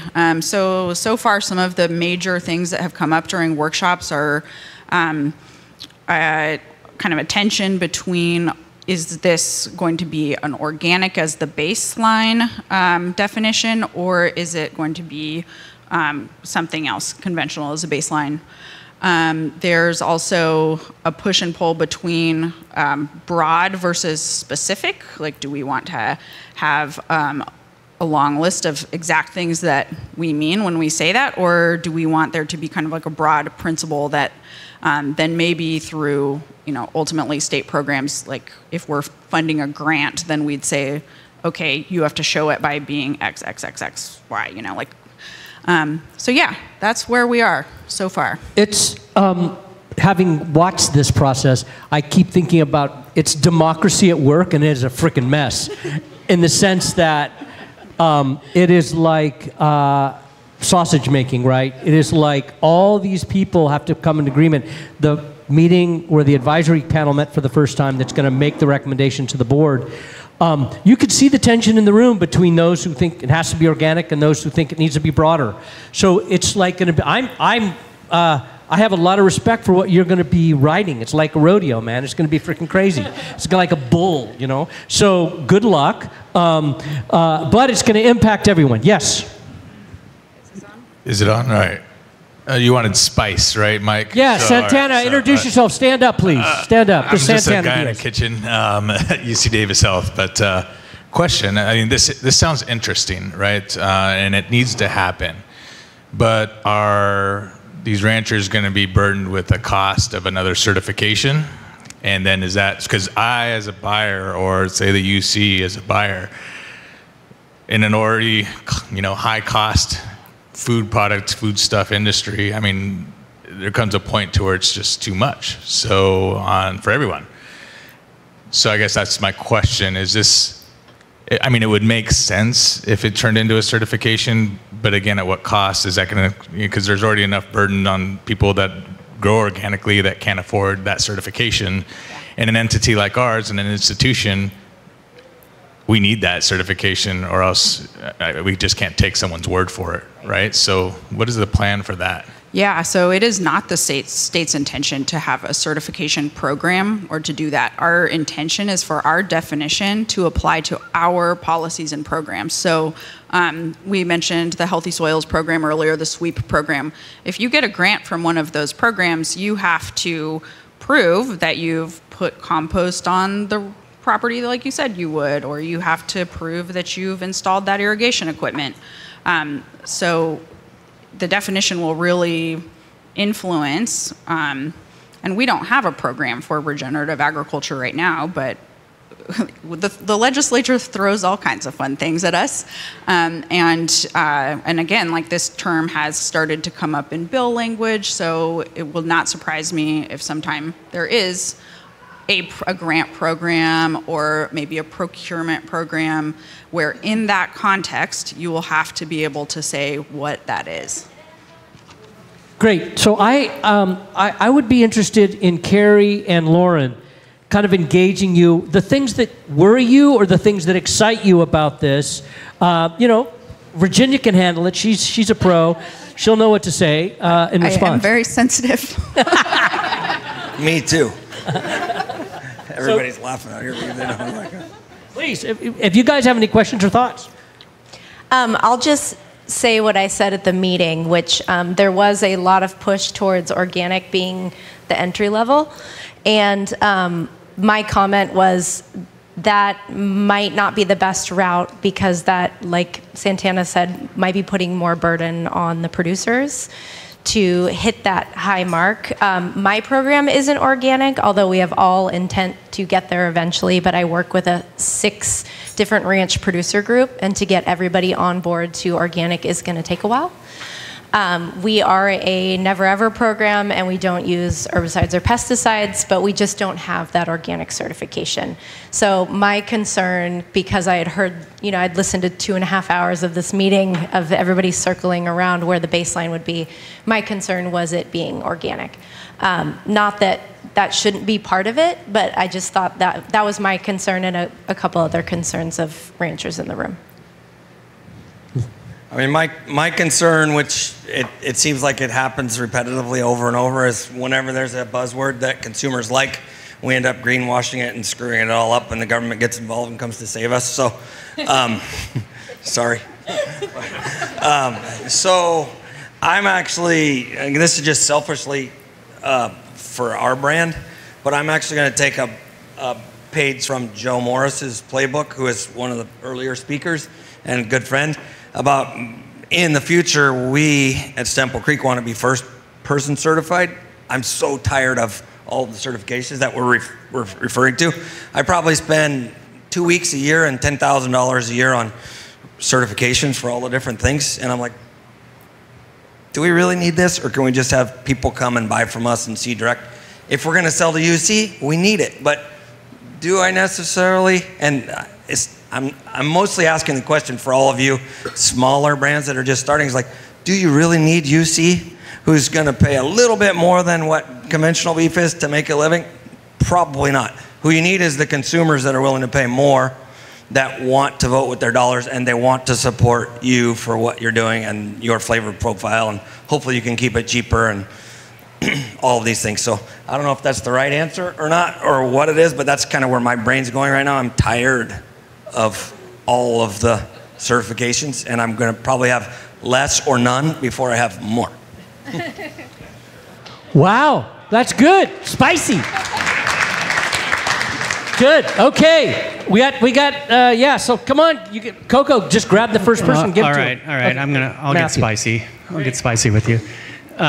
So, I think one of the things we should probably distinguish between a few terms here, and I'm Matthew from Icy Foods, by the way, and our business is the language of food, and so we think about these kinds of things a lot, computable language about food, because we want to. Everybody wants standards, right? Everybody wants to have a standard for what something is, and they want to know when they buy a standard what that means. And then, sometimes if those standards are really important, there need to be regulations around those standards, so that we can, so that people are genuine about what they're claiming. And then, to Santana's point, sometimes there's a regulatory burden associated with making those regulations. But those are three distinct things: standards, regulations, and regulatory burden.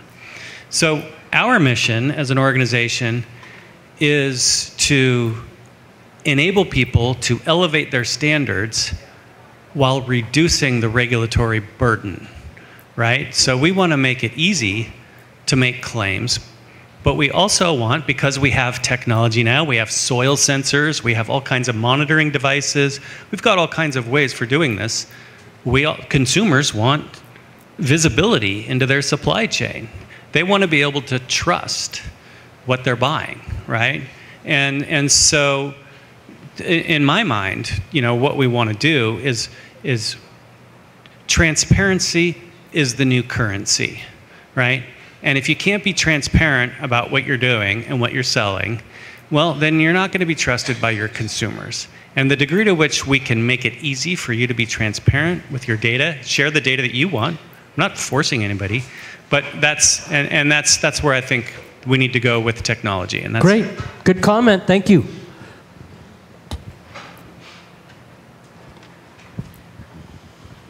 I am a rancher, so I grow organic beef cattle, about 140 head a year. For 54 or 55 years, we've been doing that. So the comment I would make, having worked on a lot of things that involve regulations, is that some real focus and effort go into making it operable and translatable, and something that people can on a ranch can get their head around without heading up to wherever, the state, the county, federal government or whoever you're talking to on the staff side. Somebody's looking at the rules, you know. How are we going to interpret this legislation? A lot of those interpretations are made up by staff. Many of them, or most of them, don't make any sense if you understand how the operation actually works.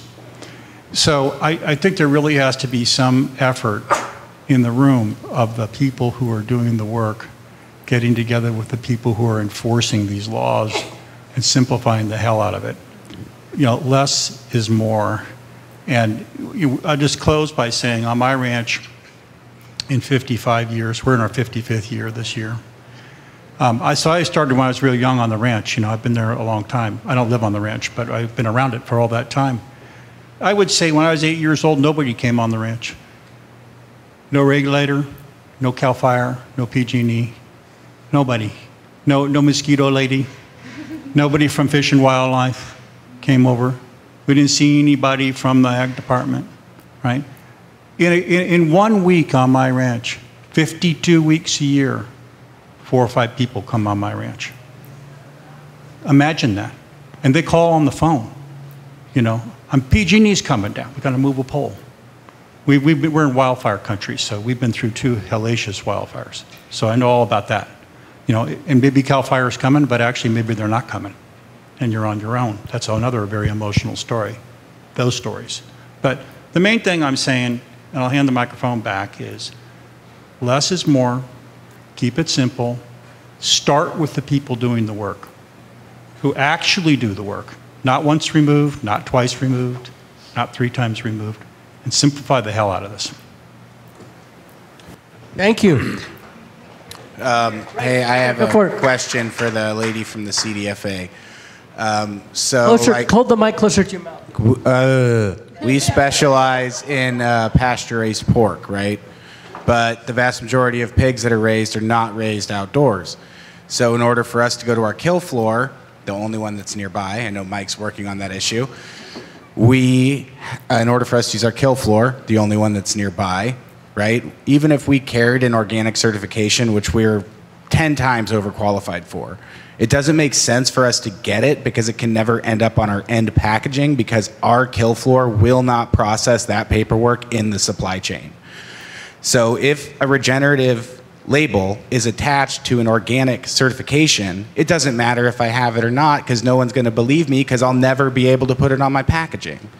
Whereas a company like A Greener World actually put us in a grant program to help us get rolling with a regenerative certification that we can put on after the fact to verify through their system. So my concern with this is that it's going to mess that up for me. I mean, I just got chewed out by a grocery store last week because I'm not organic.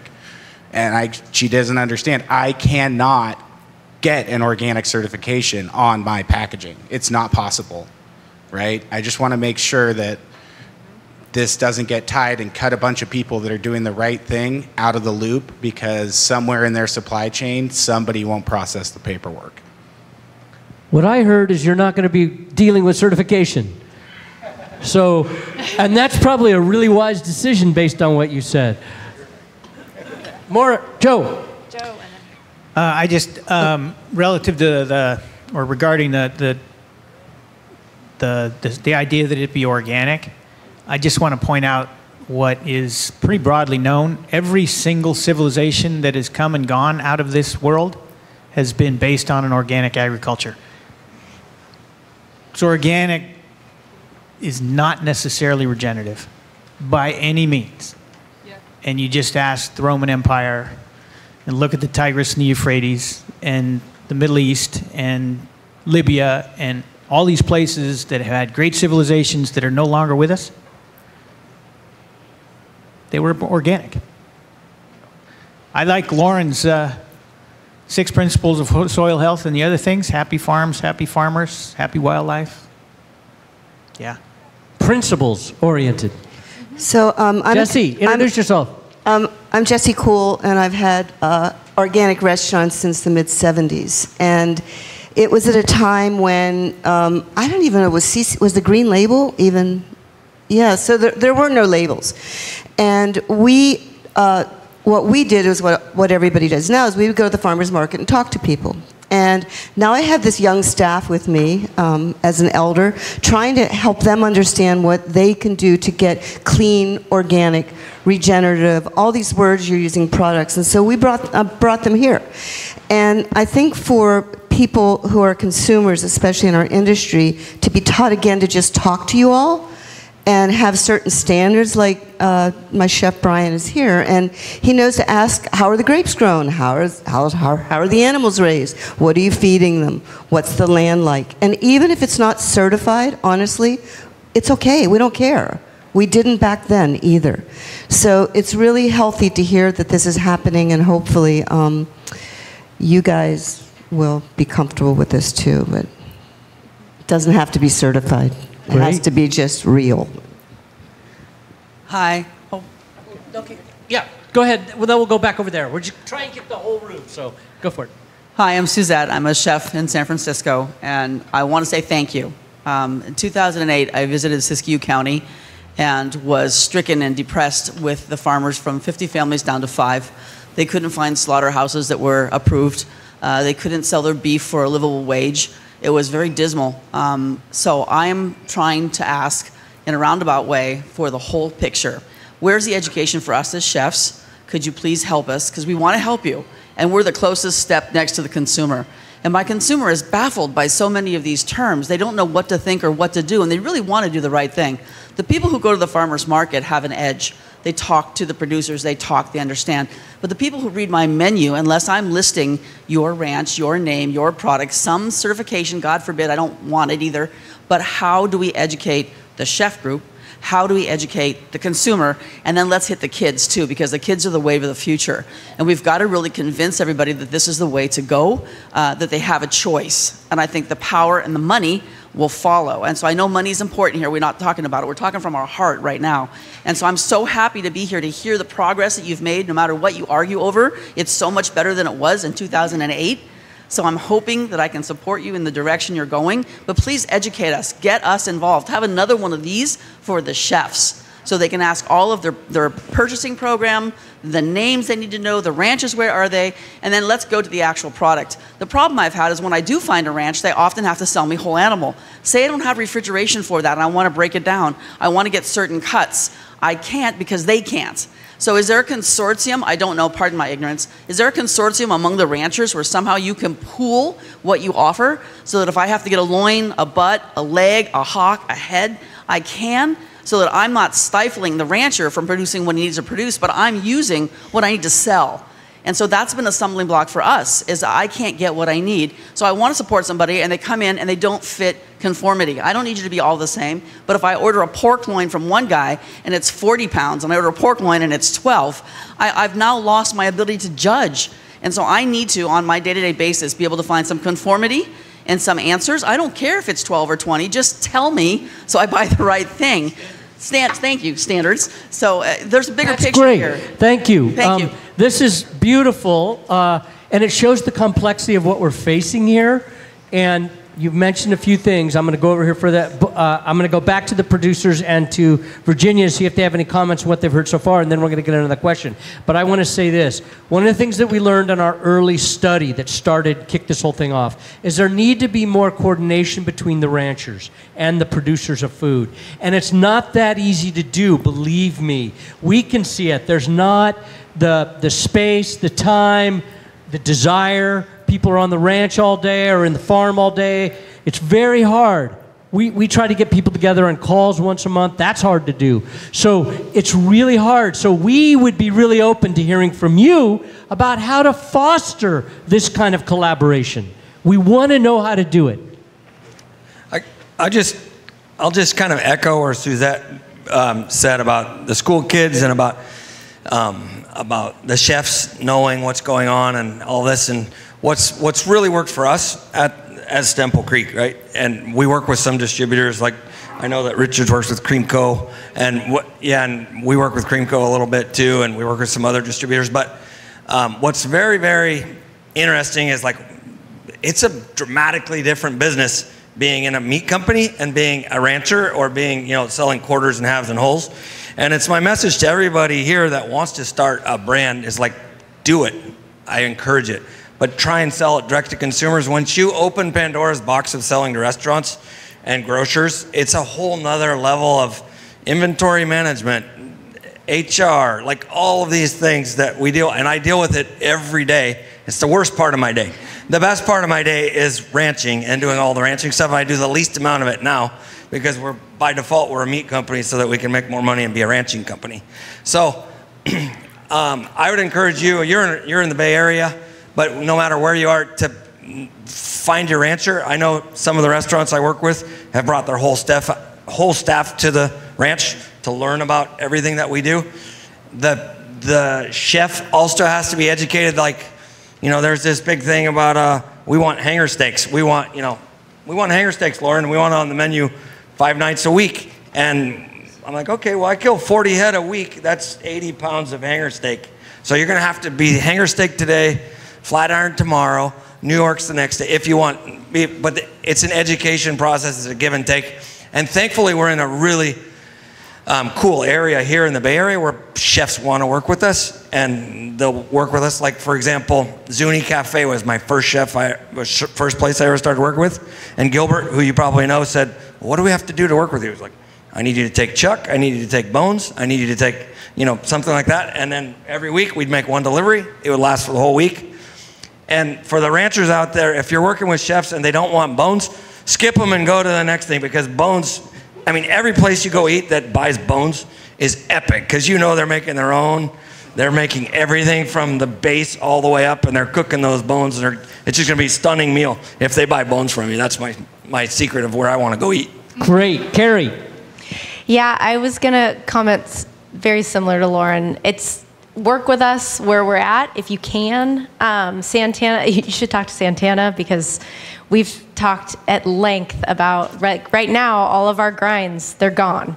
And we need to move the higher end cuts. So it's a constant circus of, who's taking our high end cuts, how are we going to get that high enough dollar for that ribeye so that we can give the school program and the UCs a really good price on the trim. So it's a constant battle of keeping the rancher happy and making sure they're paid enough, keeping, the restaurants happy, keeping the food service happy. So if everyone could give everybody a little bit of grace in this period where we're figuring out what regenerative is. See, I can't even say it. We're figuring out what this definition is. We're figuring out what this market is, because we all have to kind of work together until we can get those bigger numbers and we can get more consistency and we can make sure that every Sysco carries a regenerative product on top of all the smaller distributors that are all kind of basically doing it all right now.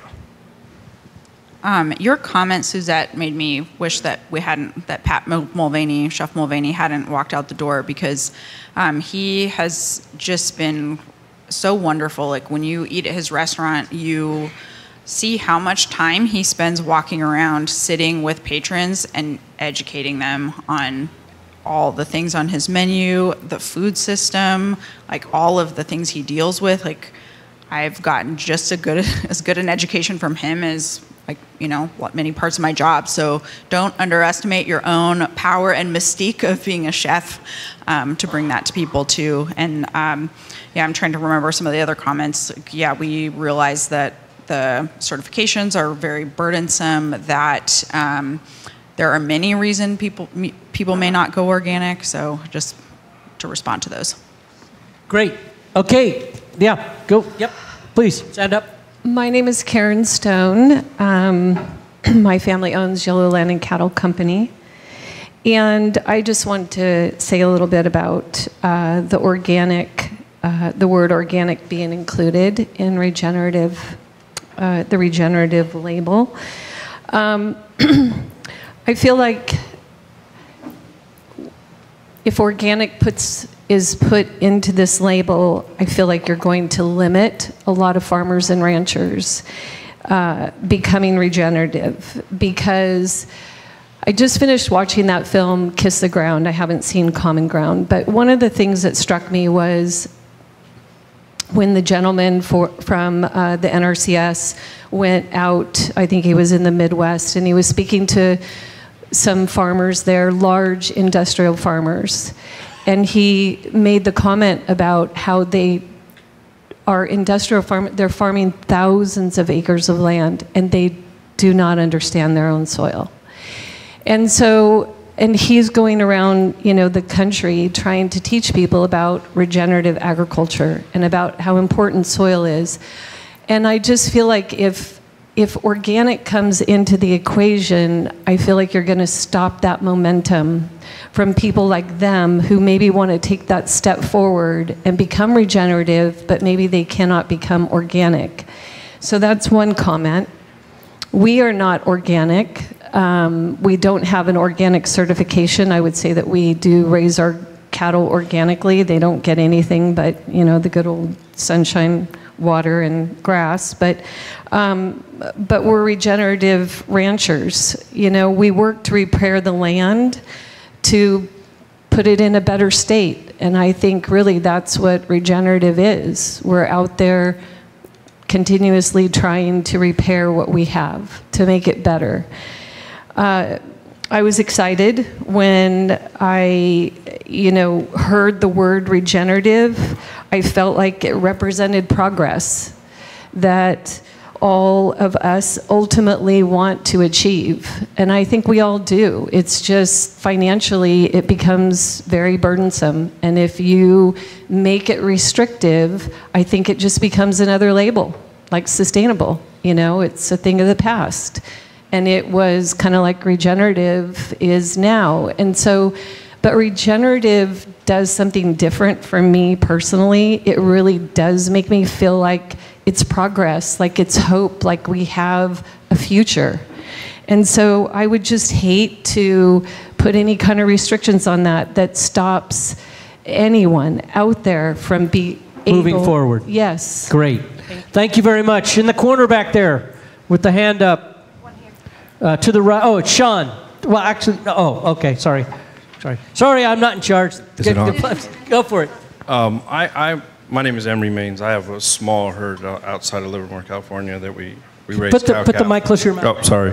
I was wondering if, and I don't know if this makes sense or not, but if the CDFA has thought about making the larger producers, the feedlot guys and all those guys that seems like everybody in this room is trying not to be, had thought about making them label their beef, right? Because what most people see when they go to the stores, that stuff, right? They go to Safeway, they go to Costco, you know, wherever they go to buy their food, and then they see that's the beef they see, right? They don't know the difference between someone smaller like us or anybody else versus, you know, driving down I-5 and smelling all that, all of, you know, what that is. So I'm just wondering, instead of, because it seems like all the small producers have a lot of hoops to jump through, and it's hard to get grants, it's hard to get this, it's hard to get certifications, but it doesn't seem like any of this burden gets put on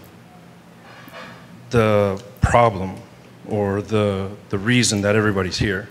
And I personally don't want people not to eat beef, right? Like, that's not the goal. And I don't want to punish any one company from doing things the way that they think it's the best way to do it. But I think if the whole general public had an idea about where that meat came from versus just the people that were searching out that healthy, that, you know what I mean, the stuff that's going to feed their soul type of food, it might be some of your guys' time might be better spent regulating some of those guys rather than regulating us.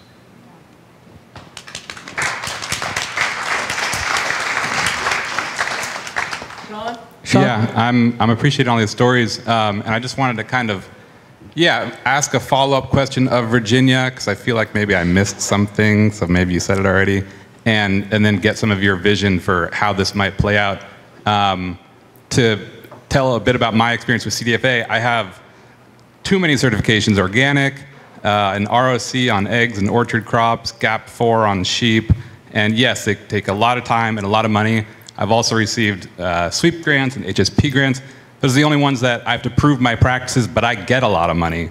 So what I heard you say was that you need to define it because you're starting to acknowledge and in some cases reward regenerative practices. And and at the same time, like NRCS borrowed a lot of the practices that you all encapsulated in HSP and now fund them for us. So obviously people are looking in California, looking at our regulators and our language, and I'm just wondering, yeah, like, do you foresee the definition that you come up with being borrowed by others? I'm hearing that there's not a regulatory burden. In fact, there's a benefit to producers in the form of potential granting programs. But yeah, where do you see it going? Who's looking over your shoulder? Oh gosh, I mean, I've heard that a lot of folks are looking over the shoulder of this process. We have folks join our listening sessions from elsewhere in the country. I was at the Conference of the Parties in Dubai last winter, and people brought it up there. So people are watching, and so I can't say that it won't be borrowed. I will say I've seen the word regenerative on packaging with, you know, no explanation of that already. So it's being used whether we like it or not. And all we can really control is what it means in our state activities. Forgetting the rest of your question, but yeah, I mean, grant programs. So I would say that the things that we fund already, the Healthy Soils program funds all kinds of activities that I would personally consider regenerative. They build, they heal, they sequester carbon, they help with retaining water in the soil. So I think that those practices in and of themselves are regenerative. But suppose we had a procurement program. This does not exist. So like right now, for example, we have a farm to school program, and this program helps connect local farmers with school districts to create a direct pathway for selling their produce into the schools. Sounds like there's a similar thing for beef.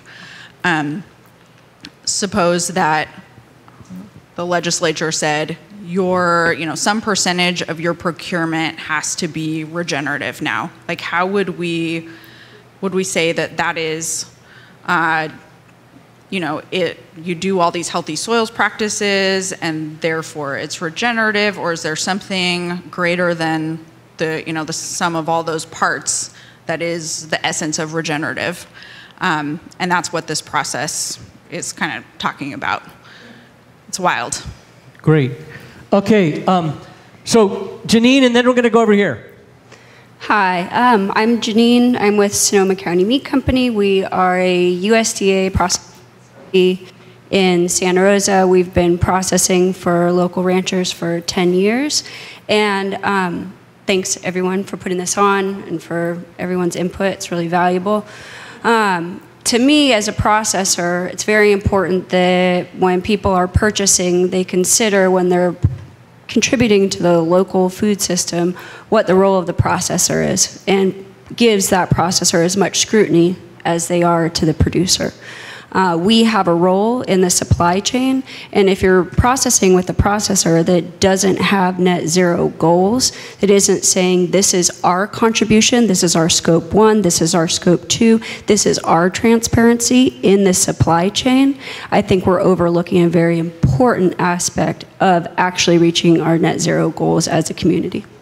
So that's an interesting point. What you're saying is, I mean, it's different with produce, right? A little different.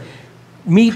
This comes up in the grass project that we're working on that some of you have heard about, growing grass, that 5-year project that's just beginning. So it's very hard with meat to do this versus broccoli.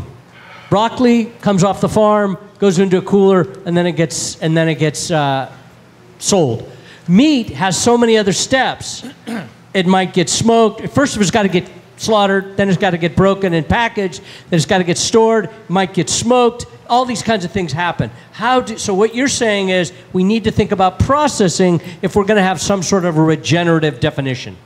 Is that what you're saying? Yeah, in short, I think that the hard work of the ranchers is important to be carried through by the processing facility in order for the consumer to actually know what they're buying. Interesting. Okay. Let's move over here. Yeah, hello everyone. My name's Tom Richards. I'm Carrie's brother and partner in Richards Ranch and also Richards Regenerative. So Carrie and I participated in one of the days of the definition of regenerative, and we listened to some of the comments around organic, quote unquote, being grandfathered in. And maybe that's the wrong word, but that's kind of how I heard it. And I looked at that and said, as a part of this regenerative movement, we've taken a lot of work upon ourselves to really do things, as Karen said, the right way. And really, we really believe, and we've worked hard, and we've spent tons of money on that.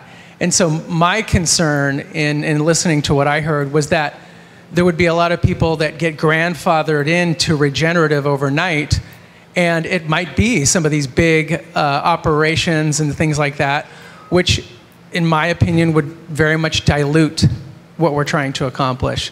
So we brought up those comments that day, and I stand firmly behind that the regenerative movement needs to really stay focused on the impacts, right? Not just, hey, checkbox and we're doing this and that, but what are the real world impacts?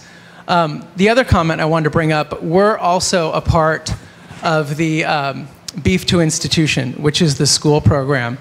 And actually Santana has been a tremendous leader in that effort. And what I'm very thankful about his leadership and also the CDFA's involvement in the Farm to School program, and also Cream Co., our distributor that we work with, is that we're able to work together with Loren, Joe, and other folks to basically move a lot of product that otherwise might sit. So, if you're looking at starting another brand and you're worried about how you're going to sell all these things, these programs are developing. Farm to School, the CDFA, there's all the people in this room. We're all working together to create these programs, and they're here. And so this group, Farm to School, Beef to Institution, all these different things, they're here. They exist. And you just have to tap into them. So, well done. Go ahead. Well, I just wanted to invite you all to please be part of this process, because even in this room today, I'm hearing things that are hard for me to reconcile. Like I'm hearing keep it simple, but I'm also hearing you need to have really high standards. And so how do we identify those standards? How do we know that just because you're organic, it doesn't mean you're regenerative? So I'd need something specific to understand that.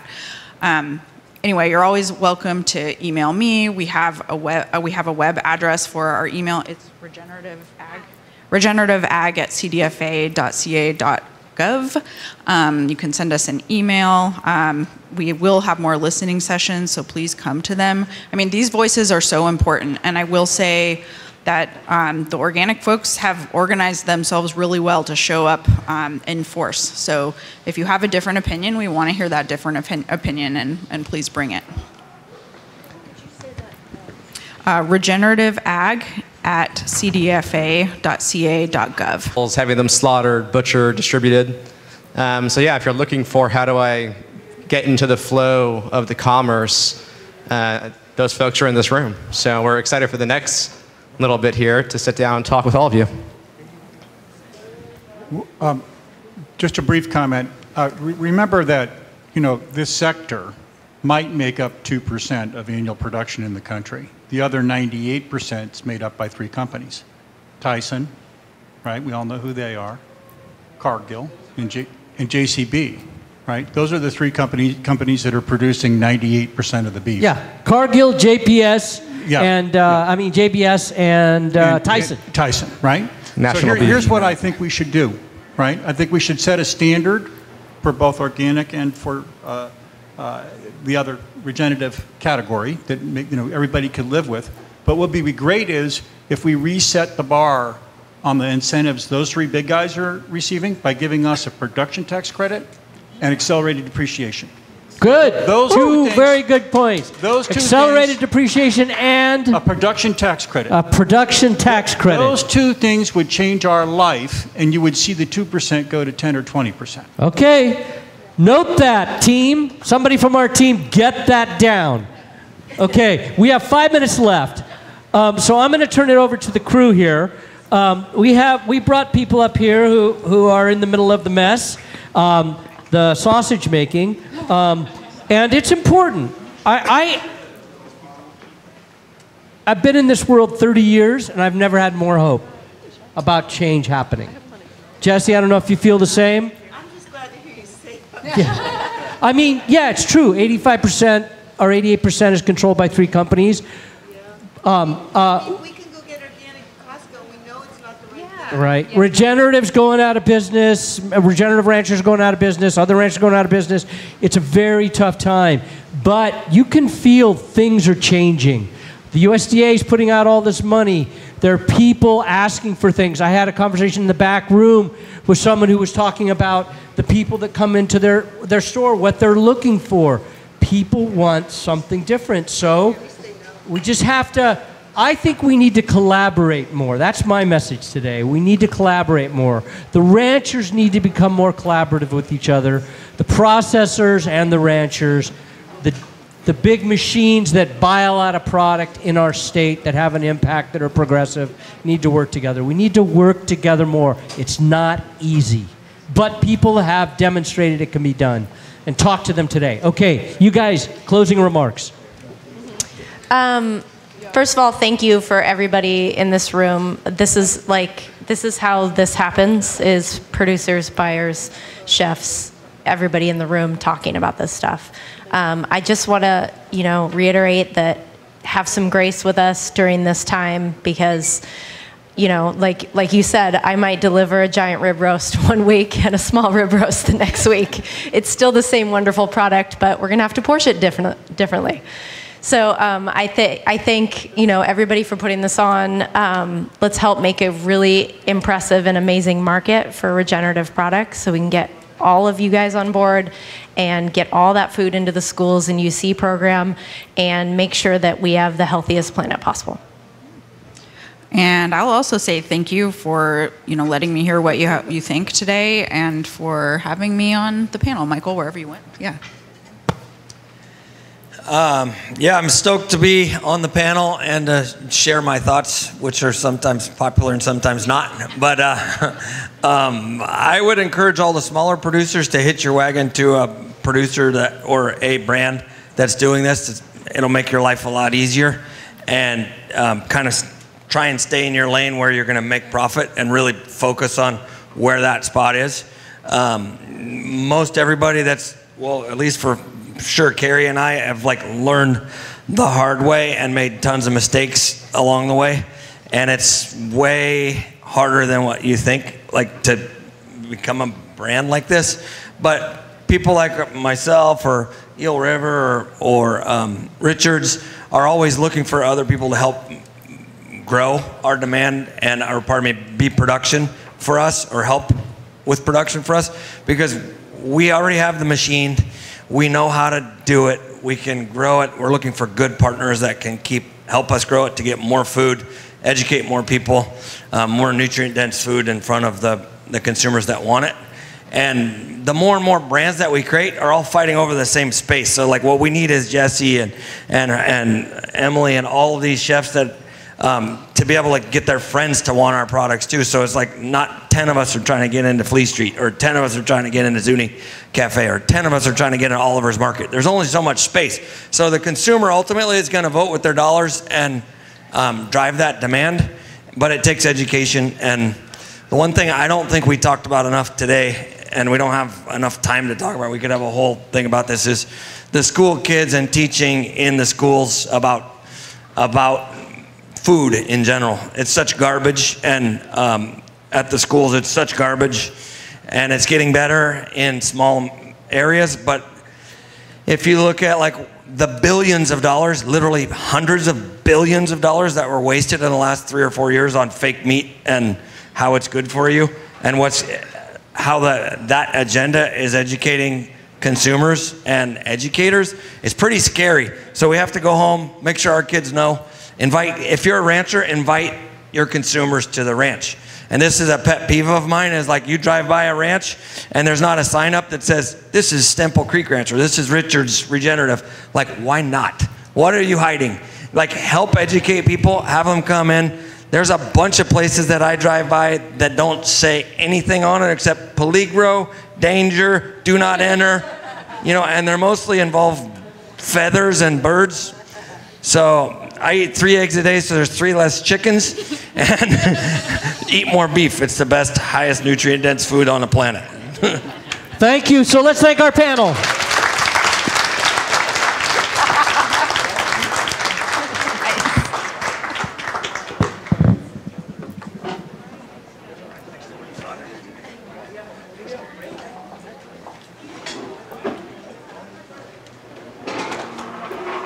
All right.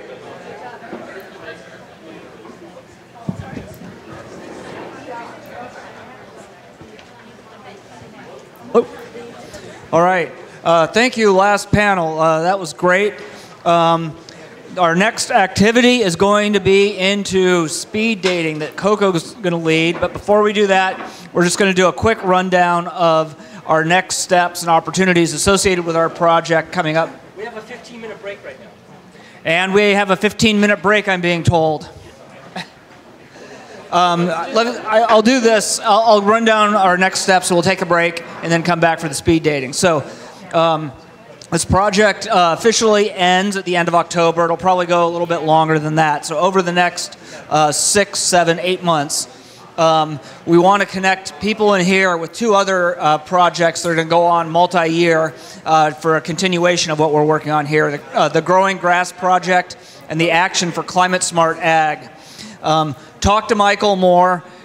He is going to be responsible for transitioning folks from this project into those other projects.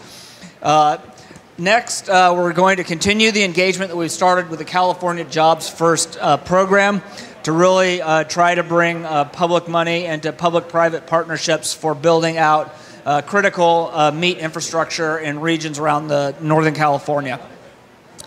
We're going to expand some of our scope to ethnic and specialty markets over the coming half year, as well as expanding the institutional side of things over to the CSU system, in addition to the UC system, as well as stadiums around the state. So those may be additional opportunities coming our way. We will launch the information portal that we showed you a demo of earlier today. We will be having our 3rd and final event like this for the project sometime in late summer, early fall. And that will focus on some of these other opportunities, but the exact format and location is yet to be determined. We'll have a project wrap-up, final report, so information that we've gathered will be made easily accessible in kind of a report-like form, as well as on this web portal. And we will be pursuing additional funding, whether it's from CDFA, USDA, other places, to continue what we're working on right here. We don't want this to end in 6, 7, or 8 months. We want this to continue. We feel like this is just a start in a long process. Okay, thank you. Let's take a break and come back and do some dating. Quick commentary. If you're on the side of the room that's closest, thank you. If you're on the side of the room that's closest to the kitchen, if you could help us move your table about a foot in, we're going to do the speed dating around the outside of the room.